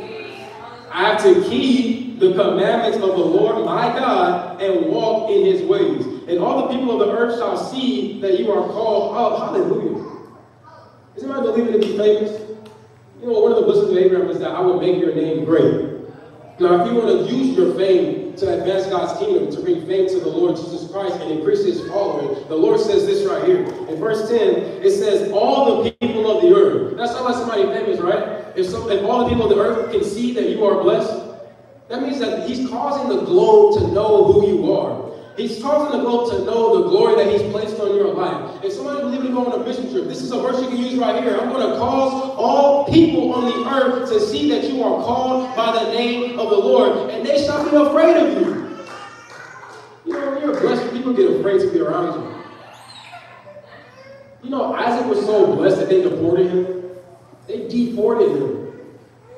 They kicked him out. They said, no, you're too great. You got to get out of our land.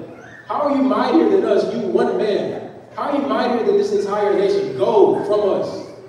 They kicked him out because he was so blessed. They were afraid of him. And the Lord shall make you plentiful in goods. No more lack. It says, and the fruit of your body, and in the fruit of your cattle, and in the fruit of your ground, and those of you that got that garden at the house, in the land which the Lord swore unto your fathers to give you.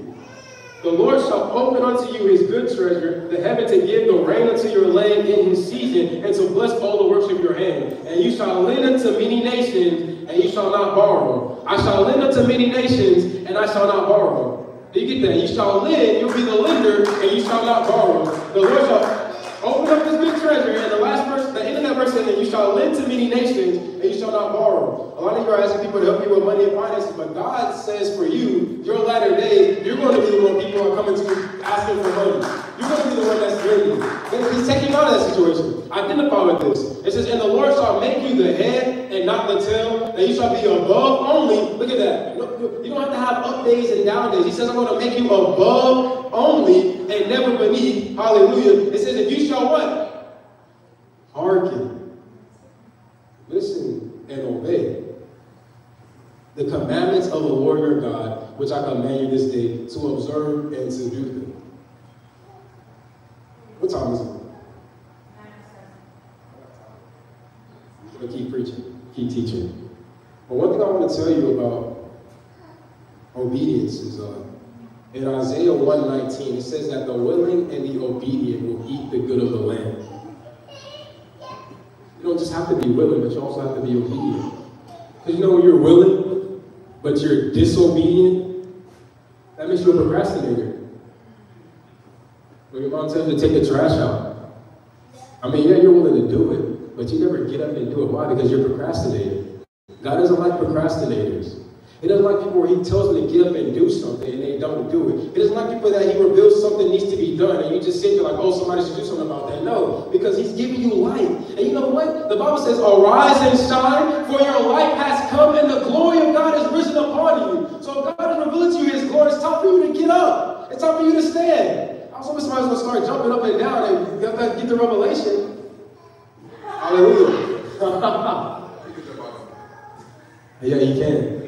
But this is what revelation is for. It's not for you to just stay seated. It's for you to get up and to start doing something. And so when you start procrastinating, you don't get to eat the good of the land. Because you're not obeying the full principle of God to receive that promise. And then look, when you're not willing, but you are obedient, 10 times out of 10 you start complaining. And you know it's complaining that God's so upset with the nation of Israel in the wilderness. It's like, do you not understand? I'm the same God that parted the Red Sea. You walked through it on dry ground. I'm the same God that became a pillar cloud for you in the day so that you're not scorched by the heat in the desert. And the same God that became a pillar of fire by night so you're not frozen by the chilling weather in the desert. I'm that same God that made a way out of nowhere. I'm that same God that lowered the hills. I'm that same God that raised the valleys. Why are you complaining? Don't you know that if I did it before, I'll do it again? Don't you know that if I did it for one, I'll do it for all? Don't you know if I said it to him, I'm saying it to you too? Don't you know that if you just obey and you're willing, I'm going to fulfill my promises? Because God's not a man that he shall lie. So he hates people that complain. It's wickedness. Because complaining shows that you don't actually have faith. Don't you know that? Complaining shows that you don't understand that God's going to do what he says he's going to do. So that's why you should be willing. Because God's going to fulfill his part. That's why you should be obedient. Because God's going to fulfill his part. And when you obey his principles, what follows is the promise. A lot of people aren't actually blessed because they're not obeying God's principles. Even the people that are naturally blessed, because they're not obeying God's principles, they still have these broken hearts. They're still not whole. They're still succumbing to depression. We see rich person after rich person dying tragically. Why? Because they're living a life out of obedience to God. They're finding their identity in the world and what the world can do for them. They're finding their identity in lust, in the drugs, in the stuff that's keeping them bound. But don't you know that Jesus came to set you free? Don't you understand that? And he sets you free. He sets you free entirely, completely, indeed. Not only does he set you free, but he blesses you. Not only does he bless you, but he redeems you. Not only does he redeem you, but he gives you eternal life and life more abundantly. So why not be willing and obedient? Why not receive salvation?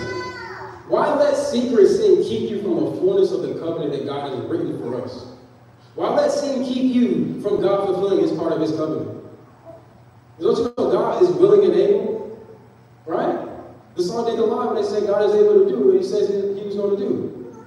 God wants to bless you. You wouldn't be here right now if God did not have a plan for you. He's a creator. He doesn't create arbitrarily. You think God created you on this earth for you to just be here? No, there's something that he's caused you to fulfill. It's something he wants you to fulfill that nobody else can do. You are here right now because God created you to be a problem solver. He created you to be a solution for something that has gone awry in this earth. But he needs you to get into covenant first. He needs you to come unto him.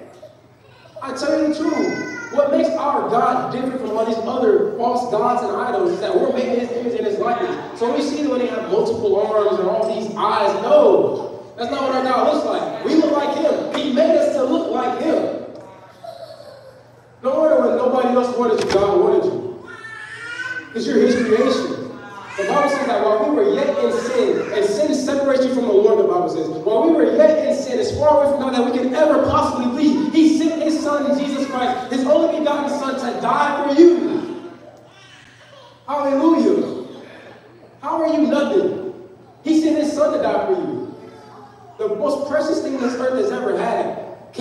die for you. Don't you understand that? Don't you understand that the devil knows how valuable you are? That's why he wants to take you to hell. That's why he wants to get you off of the straight and narrow path so that you are succumb to your sickness. So you're succumb to your depression, to your oppression, to his demonic power. Because he knows that if you were to get into covenant with God, and you were to begin to do what God has purposed you to do on this planet, that you're going to be a solution to many, that you're going to lead many to Jesus Christ. You're going to lead so many people to salvation. You're going to advance the kingdom of God. You're going to bring joy to this earth. You're going to bring love to this earth. Love that covers a multitude of sins. Love, perfect love that casts out all fear. The devil doesn't want that. He doesn't want you shining your light. He doesn't want you bringing light into his dark places and setting the captives free. He doesn't want you operating in the power of God that steps on his hand and keeps him bound to being beneath your feet. But you know how he keeps you there? He keeps you there because he keeps you without understanding. He keeps you without knowledge. He gets you all church hurt and stuff. He gets you to just stray away from God so that you never come unto him. So that you never fulfill your purpose and your calling. That's what the devil wants. Once you know God sent his son Jesus Christ so that you can come unto him. God showed his love for you by sending his son Jesus Christ to die for you on the cross. Naked, bloody, alone. Nobody can do what Jesus did for you. But he did all that so that he can have you, so that you can be his.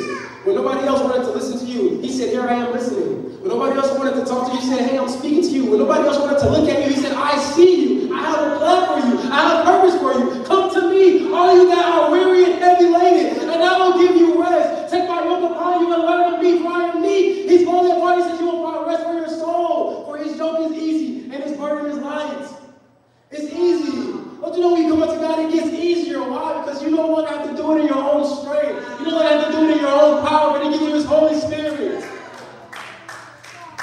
Why is life got to be so hard? Because you're living your life absent of the Spirit of God. You know, the Bible says that the Word of God is so sharp, it's so quick, it's so powerful, right? That it can divide spirit and soul. So look at this. The Bible says the word is so sharp, it divides spirit and soul. You know what that implies about your spirit and your soul? They're so close together. It takes the sharpness of sharp objects to separate them. Your soul is not supposed to be absent of the Spirit of God. When God breathed, it said Adam became a living soul. Well, Timmy pointed this out yesterday about something. If living water exists, then it must be a such thing as dead water. So if God breathed and Adam became a living soul, there must be a such thing as a dead soul. The Bible says that the soul that sins shall surely die. God told Adam, if you disobey, if you eat this fruit, that'll be the day you surely die. And we know when Adam ate that fruit, he didn't die physically, but he died in the spirit. And the spirit is where things take place first, in the unseen. So when he died in the spirit, that's what caused him to have to die in the natural. He became a dead soul the moment he sinned. And this God that came to give you life and life more abundantly, he doesn't want you to be a dead soul. He wants you to be a living soul. He wants you to come unto his son, Jesus Christ, who is the way, the truth, and the life, so that you can then come unto him. So you can approach him with boldness. So you can come to his throne of grace to receive help and need. And mercy in the time of need. Grace in the time of need. Power in the time of need. But sin will keep you from being able to do that. It took one sin to get us where we are today. One sin, don't you know that? All they did was eat a fruit. All they did was say, I'm trying to be healthy. No, I'm kidding. But they just ate a fruit. And because they decided to eat a fruit, it's like, look at where we are today because of one decision. Why let one decision keep you from the abundance of God? Every head bowed, every eyes closed. Every eye closed. Now, if you're here today, your heart was set on fire by these words from the Lord. I'm talking to you kids too. You know that you're not hearkening, listening to obey everything that God's commanded you to do. You know that you don't even know everything that God's commanded you to do. But of the things that you are deciding to do in your entire life, there are some that you decide to do that go against the Word of God. You have some secret sin somewhere, even if it's just one, that you know is bad, you know it's wrong, but you refuse to give it up. I want you to step forward today and come to this altar. And I'm asking you to come to this altar simply because the altar is a place where things die. And so you step forward at this altar. What you are saying is, I have something that I'm bringing here, that I'm taking it here to God. I'm getting rid of this secret sin right now. I'm getting rid of this thing that is keeping me from this abundant life that God has set before me, because I want to receive God's promises. And so it starts with me obeying this principle that I need to come to the altar and let these old things die. I need to come to this altar and I need to receive the power to be made new. I need to put on this new man of Jesus Christ. I need to put on godliness. I need to be set free. And so if you need to be set free from sin, I want to give you this opportunity to give your life to the Lord Jesus Christ. You don't need to be ashamed, because this is something that we all had to do at one point. This is something I had to do at one point.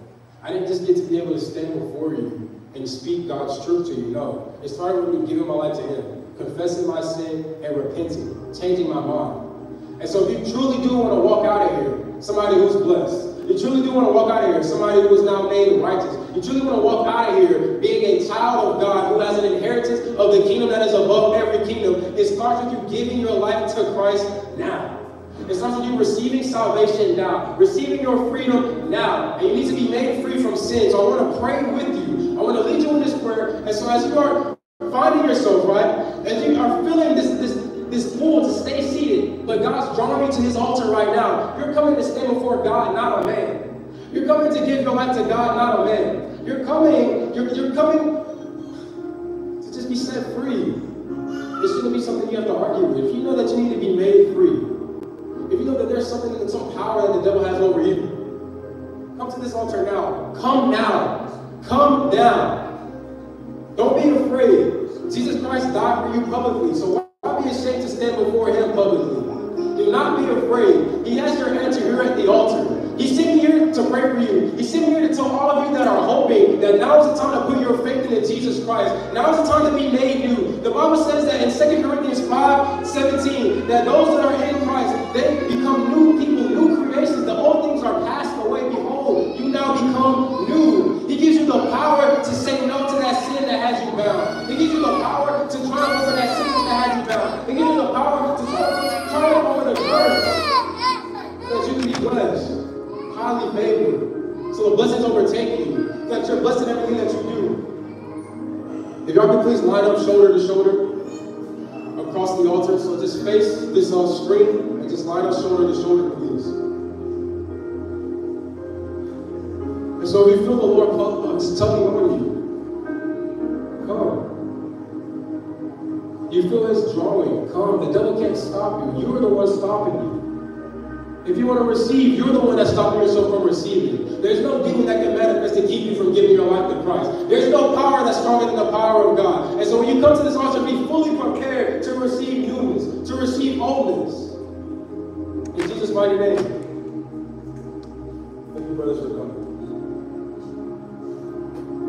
I'm not going to prolong this. I want to pray. Thank you all for coming to the altar, choosing godliness and life over wickedness and death. And God's going to honor you for that. There's no reason to be ashamed. There's no reason to be afraid. Now's the time to receive. God has something for you here. You come down. God has something for you here. Hallelujah. And you come to this altar because you believe that. And so all I can tell you is just not receive it, all right? Now is the time to receive it. And so before I pray for you all individually, I'm going to impart into you all the Holy Spirit, who gives you the grace and the power to live above sin. He gives you the grace and the power to live above the enemy, the devil. He gives you the grace and the power to come out of the darkness and shine with glorious light from our Father. I need you to pray this prayer with me. I want to lead you in this prayer.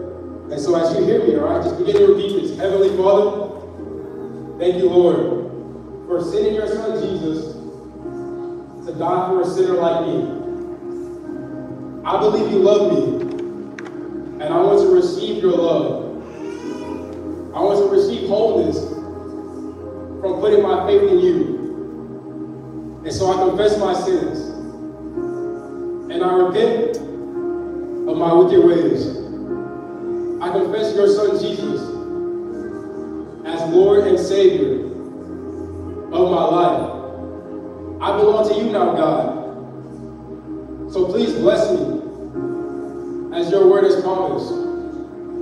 I believe in my heart unto your righteousness, and that from this day forward, you're going to be conforming me to your image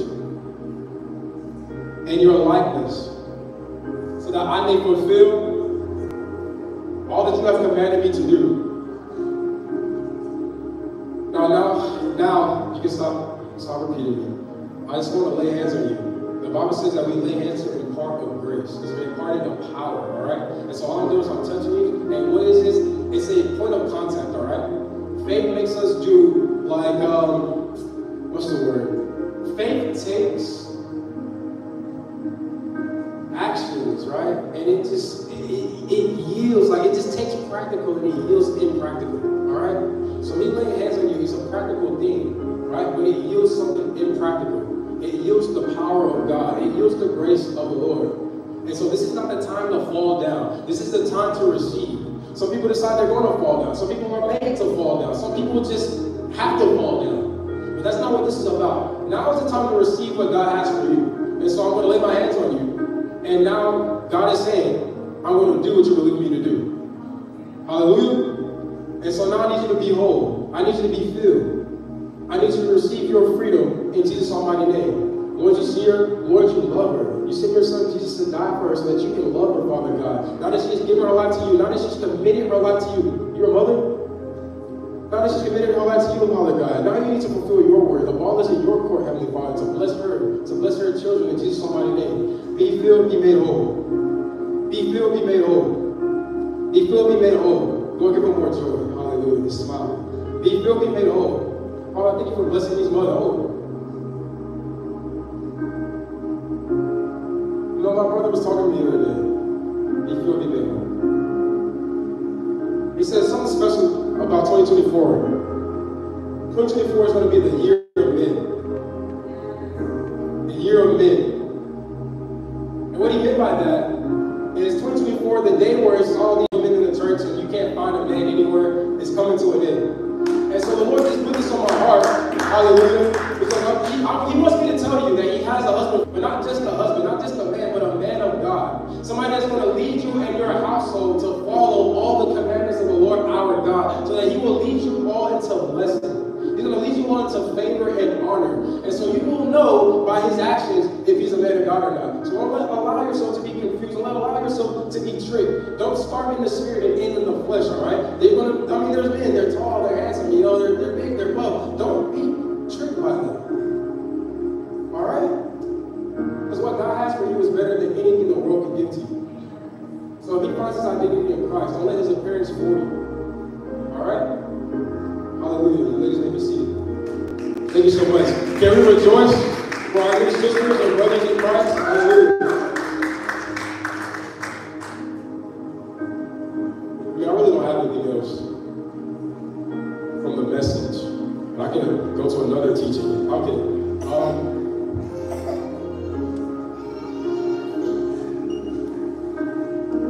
You know, I'll pray for some more people.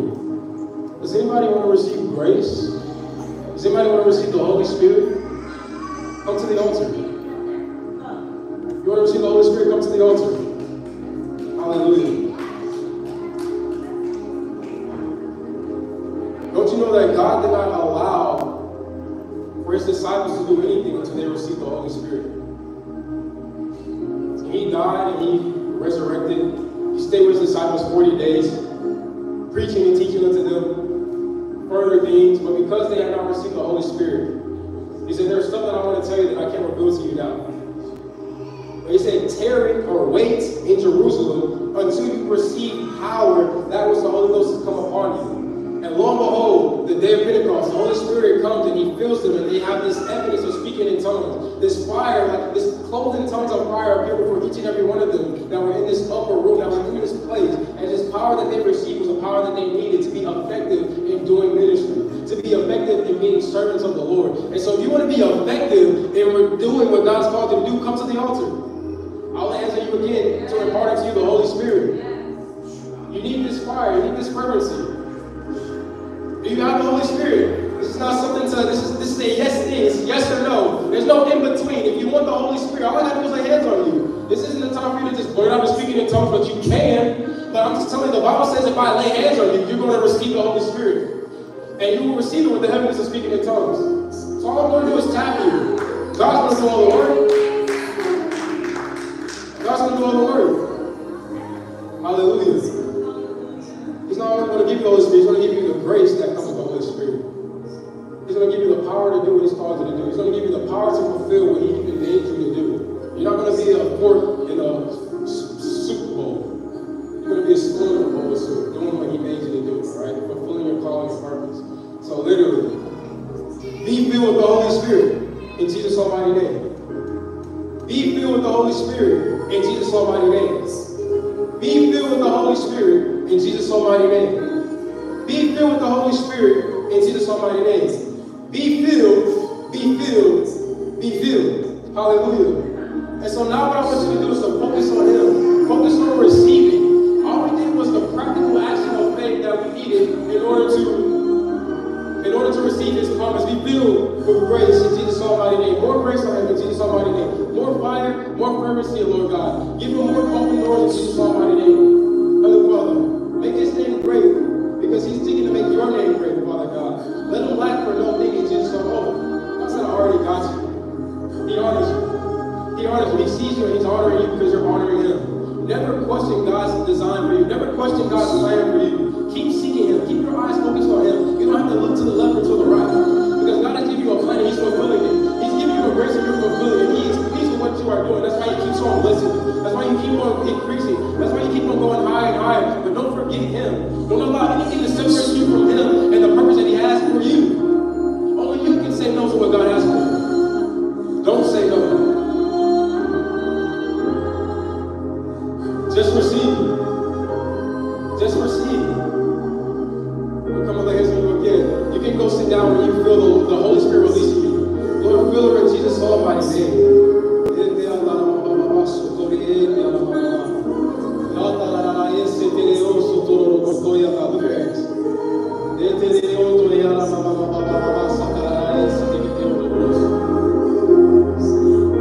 Oh, Heavenly Father, you know what you set her free from in Jesus' almighty name. And she's still seeking more of you, Lord God. More clarity, more purpose, more fervency, Heavenly Father.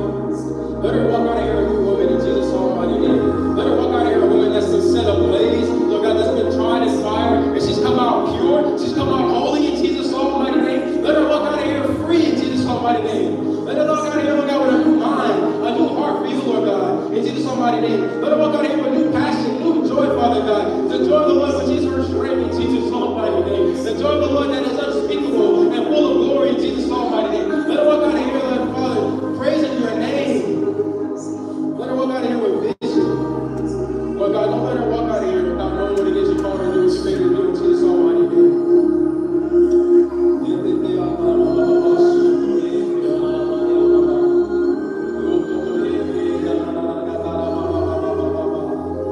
The Lord says you have a heart that he designed men to have. So because you don't have the passion for him that he wants you to have, that's why your life has been lacking. But he's saying, come back unto me.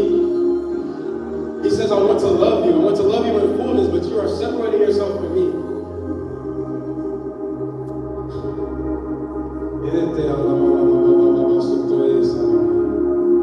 This is me speaking now. The Lord has plans for your life. Plans that he hasn't designed anybody else to have. He's giving you desires that you know that you can only fulfill with him. And you need to understand that you can't do the things that you want to do in life without him. You need to understand that the stuff that God's called you to do, the stuff that he's made you for,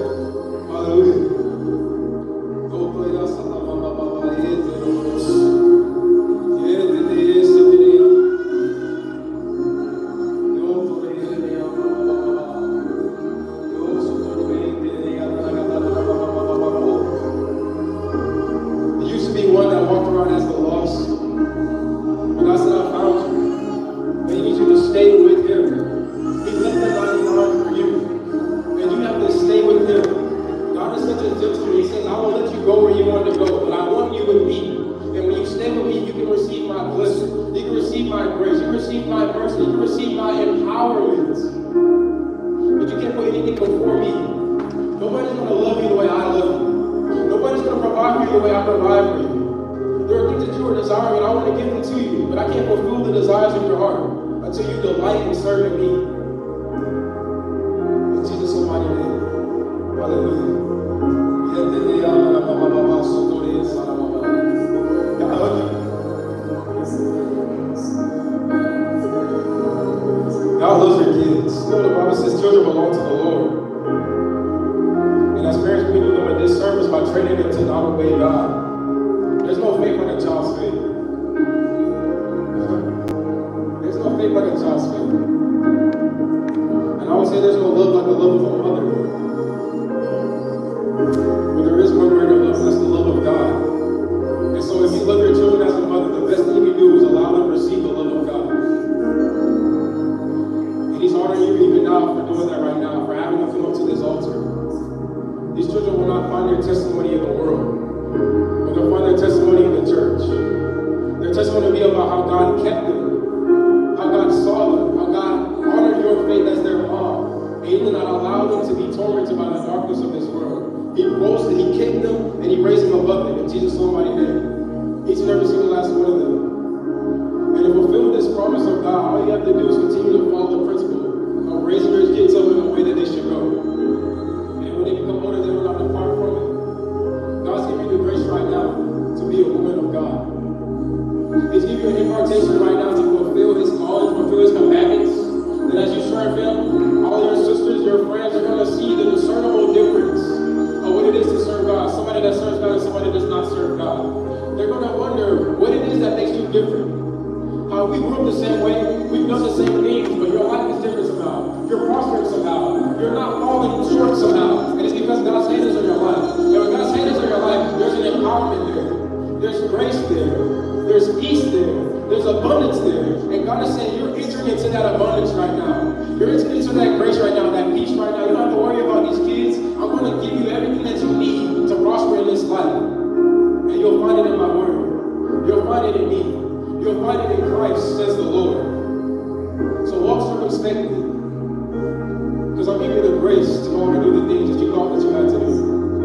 I'm bringing peace into your house.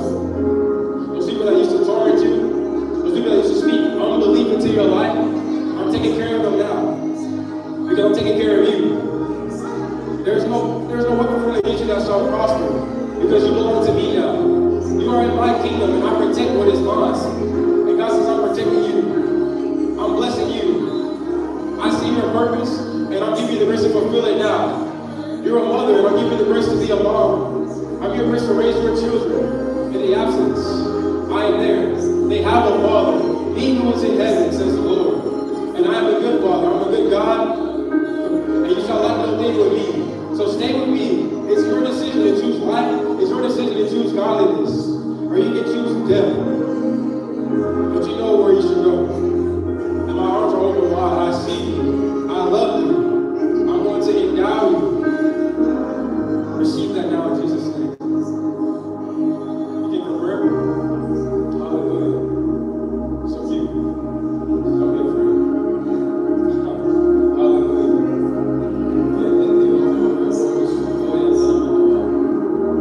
Yes, do you need a car? Well, God says I'm going to give you one in Jesus' name. It's not by your strength, it's not by your power, it's by His Holy Spirit. It's all supernatural. God's giving you favor with people.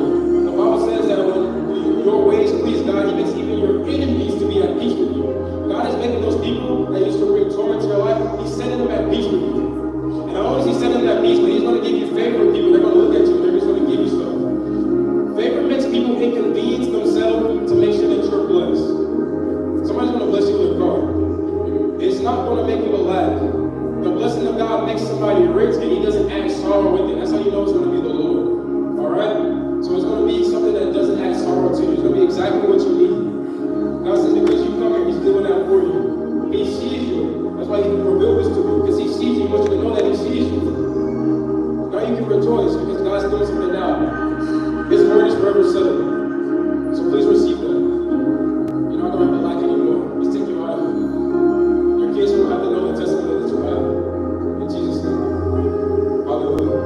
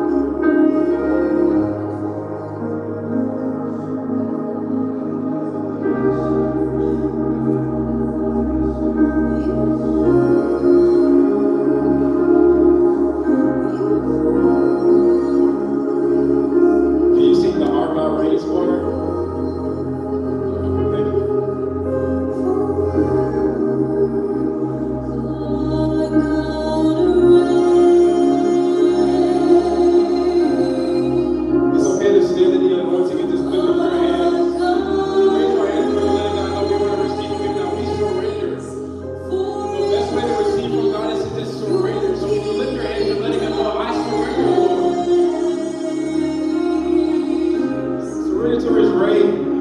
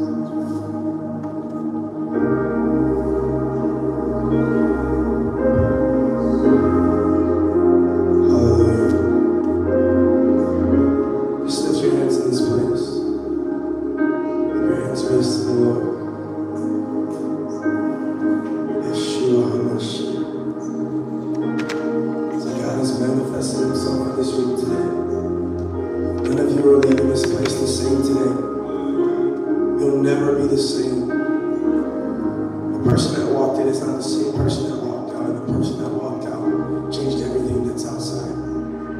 Because God changed what was inside today. The knowledge of God to bring increase. Lord, I pray over every heart and every mind in this place, Lord. I pray that the word that was sown would sow deep into their hearts, God, and that they would walk in the full knowledge of God today. And that from this day forward, that nothing shall stop them from receiving the supernatural divine increase that you have for every single one of them. In Jesus' name, amen. So, I have the pleasures of closing this divine moment. And I will say that it's been a pleasure to be with you guys for this crusade. This crusade is not possible without willing and open hearts. So tomorrow's the day that we mobilize the saints. Tomorrow's the day that we say we have a purpose.